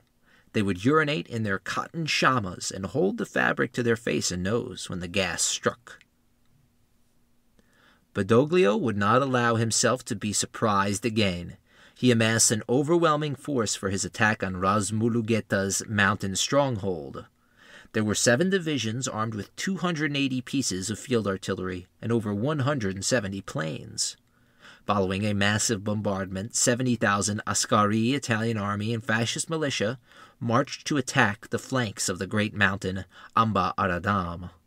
The weather was conspiring in the Ethiopians' favor, and rain prevented the true assault for several days. This gave Italian artillery and aircraft more time to dispense their brutal form of civilization. In total, over 23,000 shells landed on Ethiopian positions, while a further 4,000 bombs were dropped on them from the sky. Mulugeta refused to move or participate in an active defense. It was left to his underlings to show initiative. 4,000 Ethiopians valiantly held the line against 2 divisions of Italian attackers. If these men were to give way, the entire Ethiopian position would be cut off and surrounded. As the Ethiopians held, Italians were ambling up the sides of the mountain, tossing grenades into caves and making steady progress. By February 14th, Ethiopian resistance had been broken and the Italian flag waved on the mountain summit. At the cost of less than 1,000 men, Badoglio had practically annihilated the Ethiopian army to his front, inflicting as many as 24,000 casualties on the Ethiopians. The one bright spot for Ethiopia was Ras Imru. Despite having the fewest men under his command and the worst equipment, he made the most progress of any Ethiopian army throughout the war. From his base in Shire, he pushed Italian outposts all the way to Aksum. In repeated raids and ambuscades, Ethiopian forces proved they were as capable as the highly equipped Italian army while utilizing far fewer resources. Meanwhile, Ras Mulugeta's broken force of 50,000 was retreating in disorder. They were harassed the whole time by an intense bombing campaign. Over 100 tons of explosives were dropped on the retreating army. When they weren't dropping bombs, Italian aircraft were carpet-gassing Ethiopians in terrifying numbers. It's estimated that 15,000 men in Mulugeta's army were killed by explosives or gas attacks during this retreat. Reaching the village of Maichu, Mulugeta was set upon not only by the Italian Air Force, but also by local brigands who were constantly harassing his shattered force. These brigands were usually in the pay of Italy, but not always. On February 27th, news reached Mulugeta that his son was dead, killed by Italian aircraft, and his body was looted by bandits. In a rage, Mulugeta rushed to his side. It is unknown if he was killed by bandits or by Italian aircraft. Either way, he fell dead over the body of his son. Those still alive collected themselves for the retreat to Korem, where they hoped to link up with the emperor's army. Badoglio had dispatched Mulugeta. Now he had to crush the threat to his flank from Ras Kassa and Ras Seyum. He would squeeze the two armies in a death vice. The Askari, as usual, would attack from the front, while the Blackshirts would get the easier and more glorious job of sweeping behind the Ethiopians. The emperor was begging his commanders to retreat and save their fighting forces. For whatever reason, the two decided to stand and fight, probably concluding it would be better to hold the Italians here rather than somewhere else further back. As we have seen, this was faulty reasoning. They were applying 19th century warfare to the modern world, and their lack of air power meant their supposedly impregnable mountain position was easily bombarded by land and air. The Ethiopians had no means of response. The soldiers were expected to grin and bear it until the enemy showed their face. This had a highly negative effect on Ethiopian morale, so when the Italians launched a surprise morning attack on their positions, Ethiopians fled in abject terror. Ras Kassa attempted to rally his forces and launch a counterattack. They charged and broke many Blackshirt units, but the Askari were there to save the Italians from themselves. The Second Battle of Tambien had begun. Ethiopians were charging the mountain pass once more. This time, Italian aircraft were on hand to support, and they dropped a devastating 200 tons on Ethiopian positions. It was hopeless. The early gains of the Italians made Ethiopian positions untenable.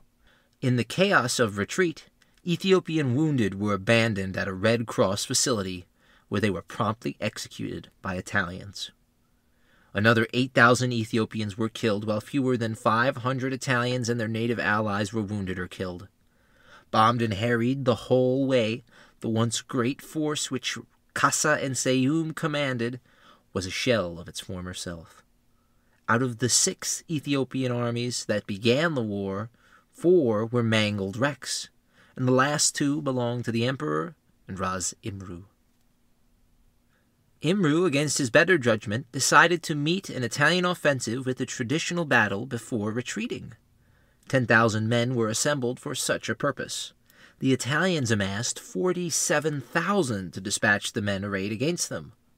Blackshirts marched confidently from their bases. They had such an overwhelming advantage with their numbers, they felt no need to deploy forward scouts. This proved fatal for the first few lines of Blackshirt militia, who stumbled upon Ethiopian positions and were decimated. The Italian commander was at a loss. How were only 10,000 arrayed against him? He tried to move forward again, but his troops were pounced on by counterattacking Ethiopians once more. However, Italian artillery and aircraft proved too overwhelming, and Imru's men were forced to fall back over the Takaze River. Italians burned the thousands of Ethiopian dead with flamethrowers, rather than take the time to bury them. The Battle of Shire was over. The road was clear for an Italian advance deep into Ethiopia. As Nazis swarmed into the Rhineland, Italians marched along the road to Addis Ababa. Haile Selassie was in the field with his imperial army.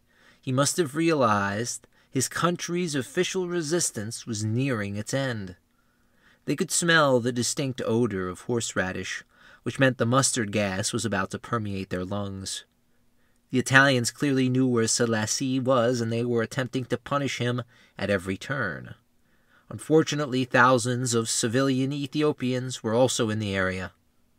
Marcel Junod was there with the Red Cross, and he witnessed a horrifying sight.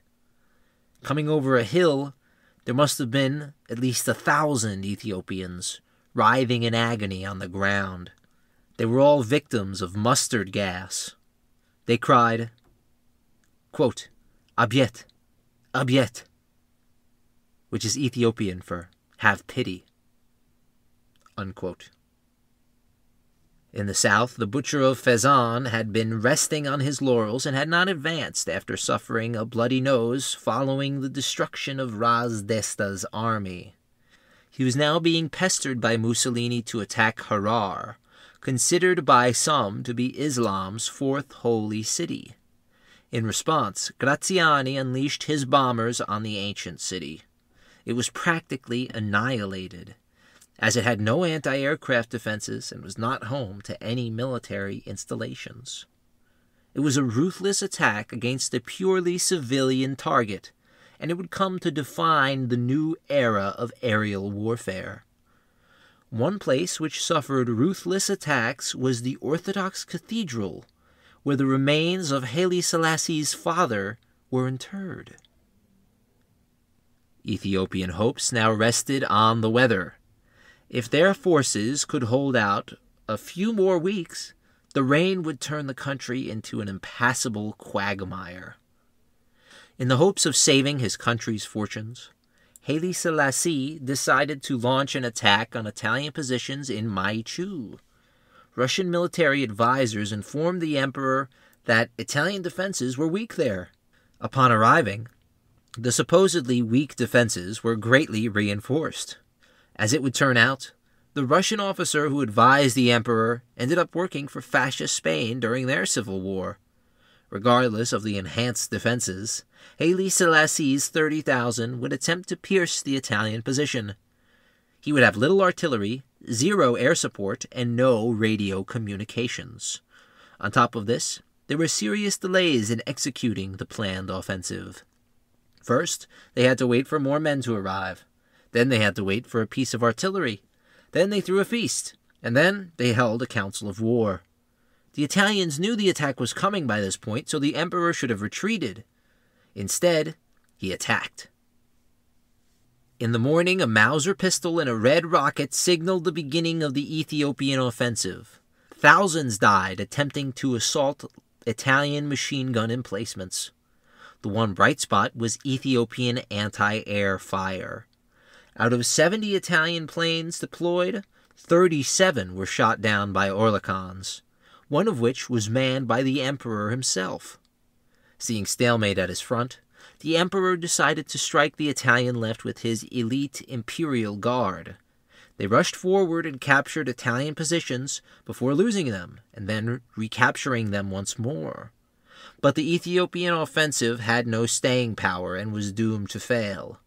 Oromo tribesmen, disloyal to Ethiopia on the best day, decided at the crucial moment of battle to defect to the Italian side. It was the final stand of the Ethiopian nation which was on the brink of collapse. The emperor pleaded with his commanders to disperse into the country and continue the war from there. His bedraggled army, now tailed by Italians the whole way, attempted to consolidate itself at Korem. Along the way, the army devolved into a frightened mass of men, women, and children, and animals, fleeing to any place of sanctuary. Haile Selassie had to admit the sad truth. He said, quote, "It is beyond our power to hold them back," unquote. His ramshackled army limped to Lalibela, an ancient city designed to mirror Jerusalem in aesthetic. He stopped to pray in the ancient monastery, built to give sanctuary to the persecuted Christians of yesteryear. Traveling south, they passed Magdala, where a previous Ethiopian emperor committed suicide rather than yield to British might.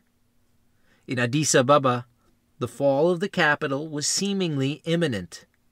But Doglio's forces were marching unopposed on the capital, issuing proclamations the whole time. One read, quote, "We bring peace and civilization, but if you destroy our roads or try to oppose the advance of my army, then the Italian army will destroy you without pity. The airplanes will massacre you from the air and destroy everything that exists." Unquote. In the South, Graziani was being ponderously slow in the face of virtually no opposition. Harrar and Jijiga lay defenseless, and Graziani had at least 10,000 more men at his disposal, not to mention trucks, planes, and artillery. However, the Ethiopians here, alongside their Turkish military advisors, put up a serious resistance to any and all Italian advances. They eventually proved no match in the face of a concerted push. Graziani was attempting to one-up his rival, Badoglio.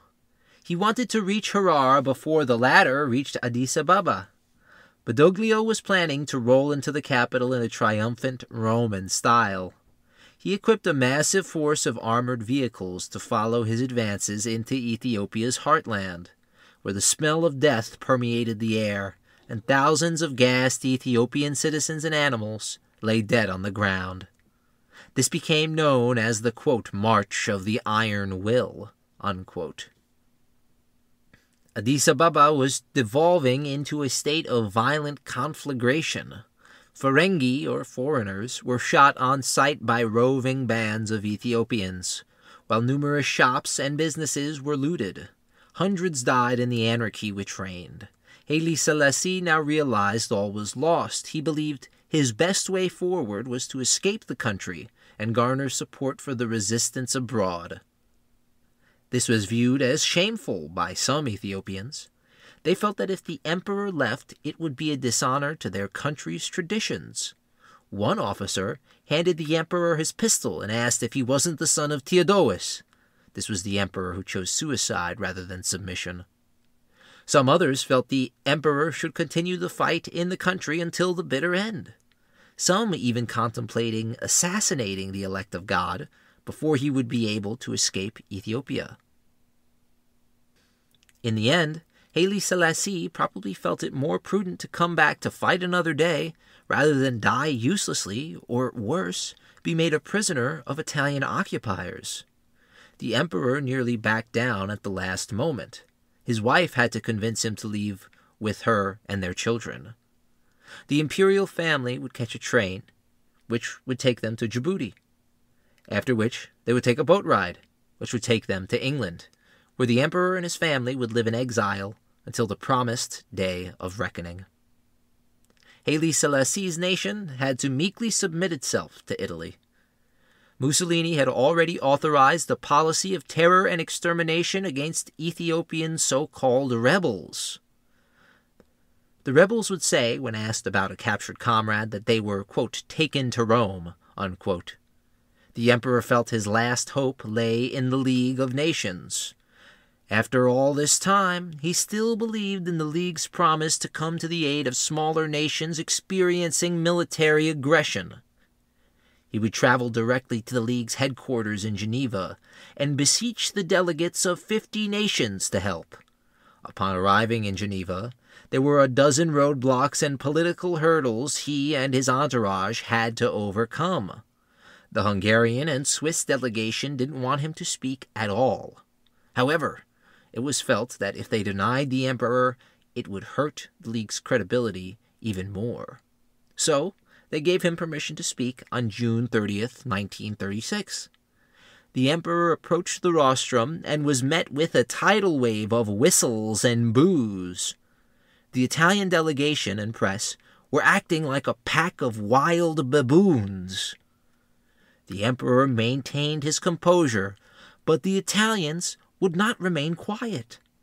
They had to be forcibly removed from the premises before the emperor was allowed to speak. He said, quote, "I, Haile Selassie I, Emperor of Ethiopia, am here today to claim that justice, which is due to my people, and the assistance promised to it 8 months ago, when 50 nations asserted that aggression had been committed in violation of international treaties. There is no precedent for a head of state himself speaking in this assembly, but There is also no precedent for a people being victim of such injustice and being at present threatened by abandonment to its aggressor." Unquote. He went on to summarize events thus far, speaking on Italian aggression and the lethality of the poison gases they were using. He condemned the French government and the Hoare-Laval Pact, saying that it was a complete breach of the League's covenant. He concluded, quote, "I renew my protest against the violations of treaties of which the Ethiopian people has been the victim. I declare in the face of the whole world that the Emperor, the government, and the people of Ethiopia will not bow before force, that they maintain their claims, that they will use all means in their power to ensure the triumph of right and the respect of the covenant. I ask the 52 nations, who have given the Ethiopian people a promise to help them in their resistance to the aggressor, what are they willing to do for Ethiopia? And the great powers who have promised the guarantee of collective security to small states, on whom weighs the threat that they may one day suffer the fate of Ethiopia, I ask, what measures do you intend to take? Representatives of the world, I have come to Geneva to discharge in your midst the most painful of duties of the head of a state. What reply shall I take back to my people? It is us today. It will be you tomorrow." Unquote. On May 5th, 1936, a grand procession of tanks, armored cars, and cavalry rolled into Addis Ababa. Upon many tanks were the words, "Ethiopia e finite." The Second Italo-Ethiopian War had come to an unofficial conclusion. The occupation of Ethiopia would bring with it horror and death. Roman civilization and empire was brought to Ethiopia at the end of a bayonet and in the back of a squalid jail cell. Italians would remain in Ethiopia for another 5 years. As war wound down in Ethiopia, a new war was coming to Spain. The leftist Republicans, supported by Great Britain, France, and the Soviet Union, were fighting a terrifying war of attrition with the fascist nationalists, who were supported by Germany and Italy. Spanish fascism was uniquely clerical, but its inception gave weight to the idea that fascism had universal applications across the world. Tens of thousands of Italians would fight on both sides of the Spanish Civil War. The Italian government sent numerous tanks and airplanes to the nationalists, while Italians who went to volunteer for the Republicans were stripped of their citizenship. George Orwell was one of thousands of foreigners who fought on the Republican side. He describes the abortive attack on Huesca by thousands of Italian Republicans who were decimated by nationalist machine guns in his book, Homage to Catalonia. 1937, about a year into Italian occupation, Ethiopia was clearly suffering from fascist overlordship. In spite of supposed Italian control, guerrilla bands led by fearless Ethiopian men, women, and children took the fight to their fascist colonizers. These Ethiopian patriots fought in numerous raids and small actions. They succeeded in many circumstances at curtailing Italian power. Back in London, black activists and their allies were keeping the news from Ethiopia alive. One of these allies was Sylvia Pankhurst. She ran a weekly expose on the crimes of Italian fascism in Ethiopia and was close friends with the exiled emperor. Her voice proved crucial to bolstering support from white people who likely would have otherwise been passive about the plight of Ethiopians. In Ethiopia, there were rebel cells and individual forms of resistance too numerous to count. They were met with what Denis Mack Smith called a, quote, 10-eye for one, unquote, approach by Italian colonizers. In the most infamous reprisal attack, Yekatit 12, upwards of 17,000 innocent Ethiopians were butchered by Italian forces in and around Addis Ababa, following a grenade attack which nearly killed Graziani. Amongst the rebel leaders was Jegemo Kello, who began his career as a freedom fighter at 14. By the time he was 16, he was leading a force of 3,000 men and was known across Ethiopia as the, quote, child general, unquote.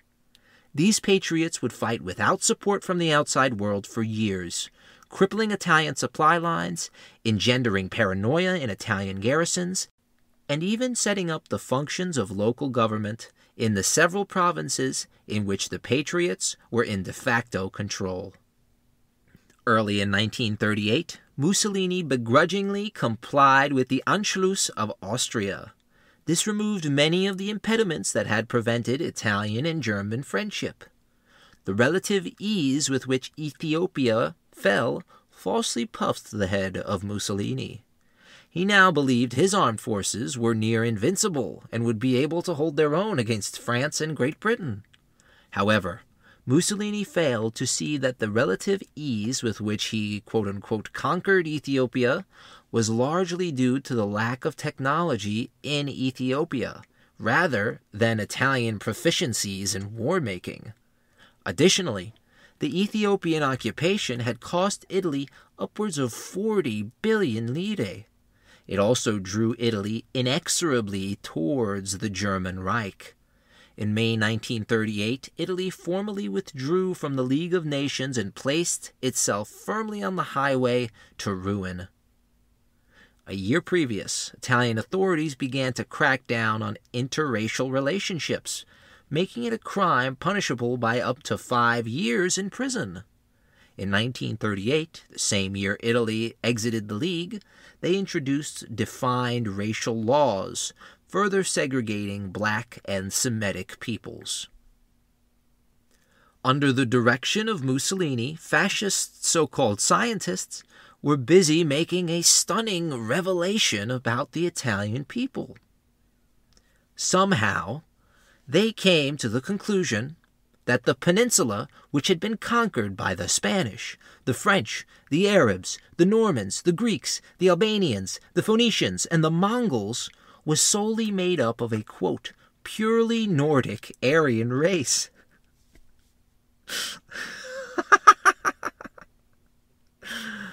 Oh. Denis Mack Smith concludes, quote, the fact a dictator could suddenly change his mind and decree that this much-conquered Italian peninsula was inhabited by a pure race must have given the more intelligent fascists something to ponder. But perhaps by this time, there were not many intelligent fascists left. Unquote. In 1939, Italy and Germany would cement their relationship by signing the Pact of Steel. In a speech, Mussolini would claim the world now revolved around the quote-unquote axis of Italy and Germany. The name stuck and the Axis powers were born. They would soon grow to include the Empire of Japan. Mussolini said he wanted peace with the Allies and he was, quote, extending an olive branch, unquote. This olive branch, he said, was protruding from a forest of, quote, 8 million bayonets, unquote. For someone who wanted peace, Mussolini had a strange way of showing it. State expenditures devoted to the military reached 60 million lire a year, which outpaced state revenue by over 50%. This deficit would double once war began and only worsen as Italian cities were bombed. Mussolini's foreign policy was proven detrimental on the home front. The cost of living for the average Italian had gone up by over 30%. In April of 1939, Italy invaded and occupied Albania, following a short but decisive fight with Albanian armed forces. It had hitherto existed as an Italian puppet state, so this invasion made little sense. The invasion occurred during a period of increased tension across the globe. What is today Czechia was annexed directly to Germany, while former Bishop Joseph Tiso proclaimed that Slovakia would operate as a fascist puppet state. That September, Germany invaded Poland and the Second World War erupted in Europe. It had already been raging in Ethiopia since 1935 and in China since 1932. This came as a shock to Mussolini. He was not at all prepared for this general war. The 10 million men he claimed to have under arms were actually 10 divisions. With that in mind, he declared quote-unquote non-belligerence in the conflict. Hitler was furious. He said that Italy was acting awfully like Italy of World War I. To counter these accusations, Mussolini said in a speech that he was only looking to maintain, quote, peace based on justice, unquote, in Europe. As it turns out, the German Wehrmacht did not need Italian support. Their armies easily swept through Poland in a matter of weeks. Next, they conquered Denmark and Norway. The former fell in 24 hours. When Hitler invaded the lowlands and then plunged panzers deep through the Ardennes forest, it seemed France was on the brink of collapse. With their capitulation imminent, Mussolini feared the war would be over before Italy had gained any quote-unquote prestige. He said, quote, I only need a few thousand dead so I can sit at the peace conference as a man who has fought, unquote. On June 10th, Italy declared war on France and Great Britain. An army of 300,000 was ready at the mountain border of France and Italy. These troops were ordered to only begin their advance when Paris had fallen and France was asking for peace terms. Regardless, their offensive was an unmitigated disaster. When peace between the Axis and France was declared, Italy had lost 4,000 men, gained no territory, and inflicted just 100 casualties on the French. It was a sign of things to come, to be sure. In spite of this ignominious beginning, Mussolini believed he had a supreme strategic plan.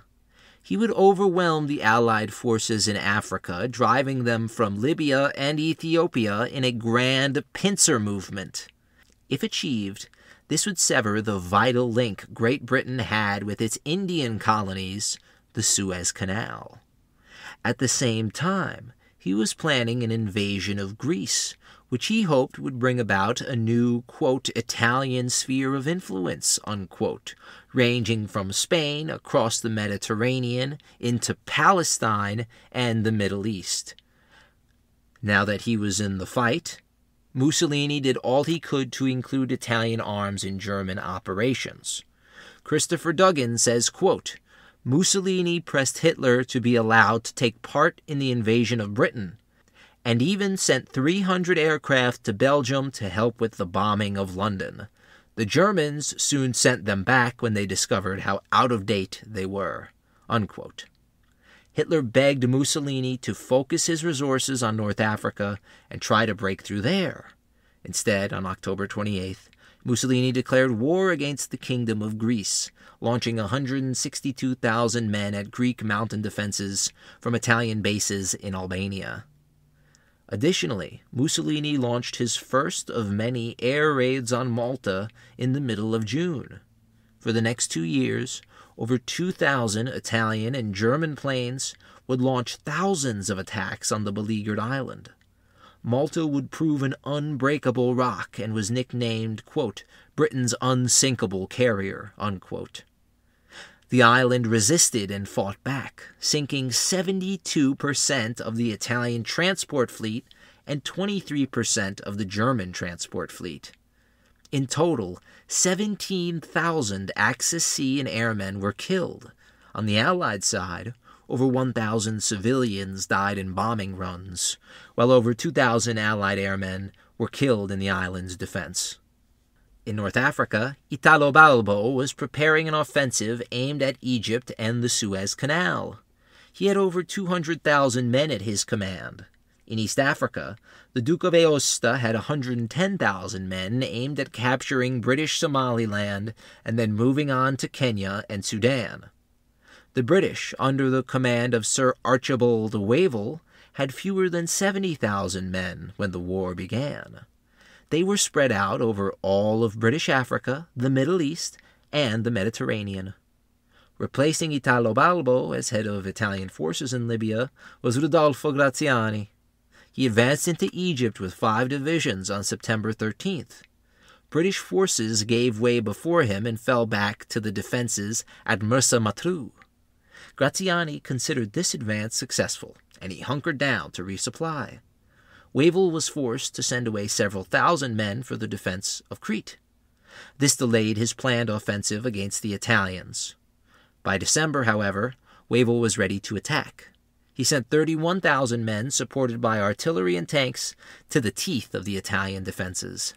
These forces ripped a gaping hole in the Italian line, throwing them out of Egypt entirely. 38,000 Italians were made prisoner, an astonishing number considering the British didn't even have that many men. On top of this, they captured vast amounts of supplies and war material. What made this offensive all the more extraordinary was that at the same time, Wavell was launching an offensive into Ethiopia from Sudan. On the Greek-Albanian border, Italian offensives were ground to a halt by the well-led Greek army under the command of Alexander Papagos. Our Ernest and Trevor and Dupuy say the Greeks, quote, disposed themselves in highly organized defensive zones through the difficult mountainous border area, unquote. Greek units now took the offensive and rolled up Italian opposition. They were greatly aided in their attacks by the Royal Air Force, which smothered the Italians. The British were showing themselves able at maintaining multiple fronts. They moved to the seas, where Andrew Cunningham's Mediterranean fleet was causing havoc for the Italian Royal Navy. Off the coast of Calabria, Cunningham's fleet impetuously moved on the Italians, severely injuring several Italian naval vessels. He attacked once more at Taranto, where he proved the efficacy of air power in naval combat. His surprise attack on the Italian fleet left a half-dozen vessels sunk or sinking. As 1941 began, more embarrassment would befall Italian armed forces. 1941 was a crucial year for both the Allies and the Axis powers. America began its unofficial involvement in the conflict, helping to garrison Iceland, declaring a protectorate over Greenland, and beginning the Lend-Lease program. American convoy ships went out in their thousands to supply British and Free French forces with American equipment. Germany would not allow this. They began openly attacking U.S. shipping. It was clear the United States would soon have to involve itself militarily in the conflict. In North Africa, Wavell's offensive resumed with the new year. They crashed through inept Italian defenses and forced the capitulation of Tobruk on January 22nd. The genius of Wavell didn't stop there. Simultaneously, his offensive in Ethiopia was easily swamping Italians. This offensive was helped along by the massive rebel movement there, which was constantly harassing Italian forces. Their contribution is hardly referenced. Instead, the professionalism of the South African Army, which participated in the majority of the unit-to-unit fighting, is glorified. Without a doubt, these men fought bravely against an Italian garrison which was much larger. But without the Ethiopian resistance, the fighting would have likely ground to stalemate and attrition. It could have diverted crucial resources from other theaters and required years of battle. As it stood, fighting in Ethiopia lasted a grand total of 4 months. Wavell's two-headed grand offensive was working magnificently. Our Ernest and Trevor N. Dupuy said about the 1941 North African campaign, quote, in 2 months' time, the British advanced 500 miles, destroyed 9 Italian divisions, and taken 130,000 prisoners. British casualties amounted to 500 killed and 1,300 wounded. Wavell's spearhead may have continued all the way to Tripoli, but he was forced to pause his assault and send yet more men to Greece, where the war was heating up in a major way. Germany was demanding Yugoslavia join the Axis, or else. Patriotic Yugoslavians rose up against their king and refused any cooperation with the Nazis. Hitler was now preparing to remove what he considered a, quote, Slavic blot, unquote, on the map. In North Africa, Hitler realized the perilous situation the Italians were facing. He dispatched one of his top generals. Erwin Rommel had, to this point, become a highly decorated officer, but he had yet to yield a substantial number of men. His 7th Panzer Division was draped in glory following his rapid circumvention of French defenses during the Battle for France. Rommel did this largely against orders, and his forces were responsible for numerous atrocities against French Senegalese troops. The commanders Rommel fought against raved about him, and following the rupture of Germany, West Germany needed a new founding father figure. Rommel was chosen as this figurehead, largely because of his involvement in an assassination attempt against Hitler toward the end of the war. Historian Salandra Maas calls this altered image of Rommel a, quote, hero cult, unquote. Alongside the romanticization of Rommel's character, his military acumen seems above question, but David T. Zabecki considers him overrated, stating that his ambitious tactical achievements were not backed up with proper supply, and therefore led to overall strategic defeat in North Africa. All in all, Rommel was an above-average tactician, but he was regardless a Nazi commander. In North Africa, he used Jewish Libyans as mine clearers, sending them forward under penalty of death. He also enslaved Jewish people and assisted the SS in the confiscation of Jewish property and assets throughout Libya.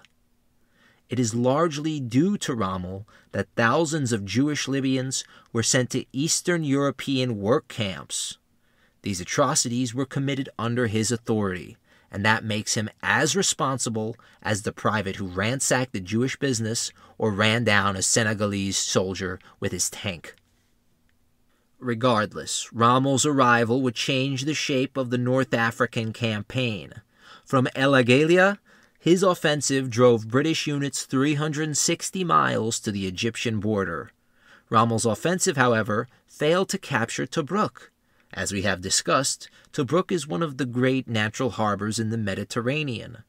The city was held by a combination of units and bolstered by Australian reinforcements. With Tobruk still in Allied hands, Rommel's supply situation was beyond precarious. Wavell was now in a political corner as well. He needed a successful counteroffensive or he would be replaced. His piecemeal attack against German positions was thwarted easily, and he was replaced by Claude Auchinleck. In reality, Wavell was a pawn in the failure which was British intervention in Greece. The Balkans were on fire once more, and Hitler's invasion of Yugoslavia was swift and devastating. The country was never able to fully mobilize its armies and was effectively swamped on 4 fronts by German, Bulgarian, Italian, and Romanian armies. The remnants of the Yugoslav state scattered into the hills, and there began a resistance movement. In time, this resistance movement would devolve into a 3-way war between the Axis, the Chetniks, and the communist partisans. German panzers continued their unholy crusade, crashing into Greek defenses and utterly swamping them. British units barely had time to get ready before they were withdrawn once more. The Greek army stayed behind and fought until the British were safely away and then capitulated. Germany had swamped Greece in less than a month, at the cost of 4,500 casualties. They inflicted almost 12,000 casualties on the British, 70,000 on the Greeks, and captured over 270,000 prisoners of war. Crete was next to fall. Following a bloody landing by German paratroopers, the Allied defenses on the island collapsed. Altogether, the Balkan campaigns were disastrous for the Allies, but more so for Italy. The country was absolutely disgraced by its army's performance. Against the small nation of Greece, Italian forces lost over 100,000 men in just 5 months of fighting. The only place Italian forces were achieving success was in North Africa, where they were directed by German officers. In November, Auchinleck's offensive began with a surprise attack on Italo-German garrisons around Solesmes and Bardia. In a series of decisive tank battles, British preponderance won against the poorly supplied Axis forces. Rommel was forced to retreat all the way to his original strategic position of El Agheila, leaving the garrison of Bardia and Halfaya to their fate. In total, over 50,000 Axis soldiers were killed, wounded, or captured. British losses were less than half that. On the seas, the Italian navy was being trounced by the enterprising British fleet. Following the Battle of Cape Matapan, Italian naval power was totally crippled and would remain docked in La Spezia for the rest of the war. However, Italian human torpedoes, which look exactly as they sound, were making waves. 3 teams of these small submarines entered Alexandria Harbor on December 19th, 1941. They succeeded in severely damaging 2 massive British battleships. This hindered British naval dominance in the area. What's more impressive is that all 3 teams of Italians survived to tell the tale. That June, Germany declared war on the Soviet Union and began a vast offensive along a massive front. From Finland to Ukraine and Moldavia, war raged and Soviet armies disintegrated. In December, Imperial Japan attacked Pearl Harbor and invaded the Philippines and British Malaya. America was now a full-on belligerent in the conflict. Before they could exert their full weight, Rommel was attempting to swing the pendulum back in his favor in North Africa. He launched a late winter offensive, rolling up British units until they made a stand at Gazala. Both sides built up their forces for the coming battle. Rommel had the superiority in manpower, while the Allies had the superiority in the skies and in tanks. Rommel planned to envelop the British left, which was protected by the vast deserts of the south. British and German tanks fought furiously for an inland crossroads called Knightsbridge, while Italian infantry weaved its way through a traverse of minefields to attack British lines at Bir Hakam. Rommel was now able to supply his tanks who were threatening the British position. British commanders pulled their forces back rather than face encirclement. The British fell back into Egypt once more, but in their retreat, Tobruk fell. This vital supply hub allowed Rommel the means he needed to acquire his end. By the start of July, Allied positions were in complete disarray. They had lost 70,000 men, while Italo-German attackers lost over 40,000. Auchinleck was forced out and replaced with Bernard Monty Montgomery. Monty believed in 3 things: planning, and then more planning after that. The Allied army in North Africa was reaching its zenith. It numbered 150,000 men by October, and they were bolstered by over 1,000 tanks. Rommel, meanwhile, had barely 96,000 at his disposal and 600 tanks. Everything was lacking for the Axis, while the Allies enjoyed a great excess. Monty was putting the finishing touches on his masterpiece. On October 23, 1942, 1,000 British artillery pieces began an accurate and pre-planned bombardment of Axis positions.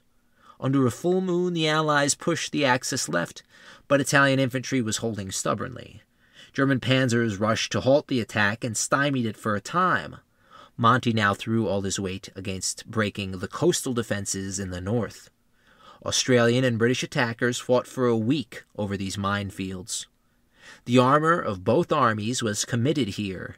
In repeated engagements, the superior numbers of British tanks were besting the qualitatively better German tanks. Australian infantry had nearly captured the only connecting road to which Rommel had access, so he rapidly deployed his reserves and attempted to recover the situation. Monty regrouped, realized his attack here would get him nowhere, and ordered the attack resumed in the south. New Zealand infantry partially broke through the desert, facing defenses around Kidney Hill. Rommel sent his few remaining tanks there to try and hold, but it was useless. By the night of November 2nd, the Axis had fewer than 35 operational tanks remaining. Rommel decided to withdraw rather than be annihilated. He made sure to pull his Afrika Corps out first, leaving the Italians behind. It was an abject defeat for the Axis and a turning point in World War II. Rommel had lost over 50% of his army, sustaining over 59,000 casualties, while the British lost 13,000. R. Ernest and Trevor N. Dupuy concluded, quote, "The victory saved the Suez Canal, was a curtain raiser for the Anglo-American invasion of North Africa 4 days later, and was a prelude to the debacle of Stalingrad." Unquote. The Desert Fox was skinned and forced on the defensive for the rest of the war. Across North Africa, American landings were met with success in every sector. Following the destruction of most of the Vichy French forces in Algeria, the race for Tunisia began between Allied and Axis commanders. Brought in to lead Italian forces was Giovanni Messi, largely considered one of the best Italian commanders throughout the war. That being said, he is most known for retreating very well. Previously, he had led Italian expeditionary forces in Russia, where Italian troops numbered over 250,000. By the end of the Eastern Campaign, almost half of these would be dead, missing, captured, or injured. In Tunisia, his lightning movements and fighting withdrawals would outpace General Patton, who was the king of movement. He frustrated American armor time and again when they attempted to encircle Axis positions. By April of 1943, Allied forces were ready for the final grand thrust into Tunisia, designed to crush the Italo-German presence in North Africa forever. The battle for Tunisia began on May 3rd. Following an intense aerial and land-based bombardment, the Allies penetrated the Axis positions. Over the next 10 days, 275,000 Italian and German soldiers would surrender, crushing the dreams of Benito Mussolini. The Second Roman Empire was dead on arrival. As American and British forces landed in Sicily, the decision was made on July 25th to remove Mussolini from power. Only now that all was lost and mainland Italy lay in the scopes of avenging Allied armies did the king step in and formally appoint Pietro Badoglio as the country's new prime minister. He endeavored to seek a separate favorable peace with the Allies. Mussolini was placed under arrest, but German forces endeavored to recapture him and make him work like a puppet for their interests. During Operation Alaric, German units in Italy took over the country and its functions. They would attempt to hold every inch of the peninsula, turning the valleys and hills of Italy into killing zones. In the penultimate episode of this series, we'll discuss the liberation of Italy, the beginning of the Italian partisan movement, and the beginning of a new republic for the Italian people. Thank you so much for listening, everyone. The repercussions of the Second Italo-Ethiopian War are still being felt. Graziani and Badoglio are celebrated figures in Italy to this day. Graziani's hometown is even home to a monument for the butcher of Fezzan. He was never formally accused of war crimes, nor forced to stand trial for his numerous atrocities in Libya and Ethiopia. And these people were never given much reparations for the loss they suffered at the hands of despotic, imperialist European powers. They are not included in school history books when they speak of the atrocities committed during World War II and during the reign of fascism and Nazism. History cannot be swept under the rug. These are real people who really suffered, and their suffering deserves to be acknowledged by the governments and countries who perpetrated these violent, callous acts against them. War criminals should not be celebrated, and they should not have statues and monuments dedicated to their heroism. It is necessary to learn about history in its entirety. Otherwise, we risk repeating the atrocious actions or not recognizing the atrocities when they are being played out right in front of our faces. I'm your host, Joseph Pascone. Thank you all so much for listening to this episode of Turning Tides. And please, when you see people being treated unjustly, speak up. If everyone throughout history believed their one voice did not matter, we wouldn't have this much to talk about. Thank you all again. If you like what you heard today, you can support us by donating on PayPal at Turning Tides Podcast 1. Thanks for the support and thank you for listening. If you like what you've heard, we'd really appreciate it if you take the time to rate and review Turning Tides on whatever platform you use to listen, and share the show on social media. It really helps us to bring the show to more listeners. Thank you guys so much. Thank you to everyone for listening. We'd also like to say thank you to Movo Photo. We use their sound equipment for this podcast, as well as all of our other projects at AntiKs Entertainment. They make great equipment at great prices, and we really appreciate that they make content creating so accessible for indie creators like us. Check them out on social media at Movo Photo, MOVOPHOTO. Thank you again.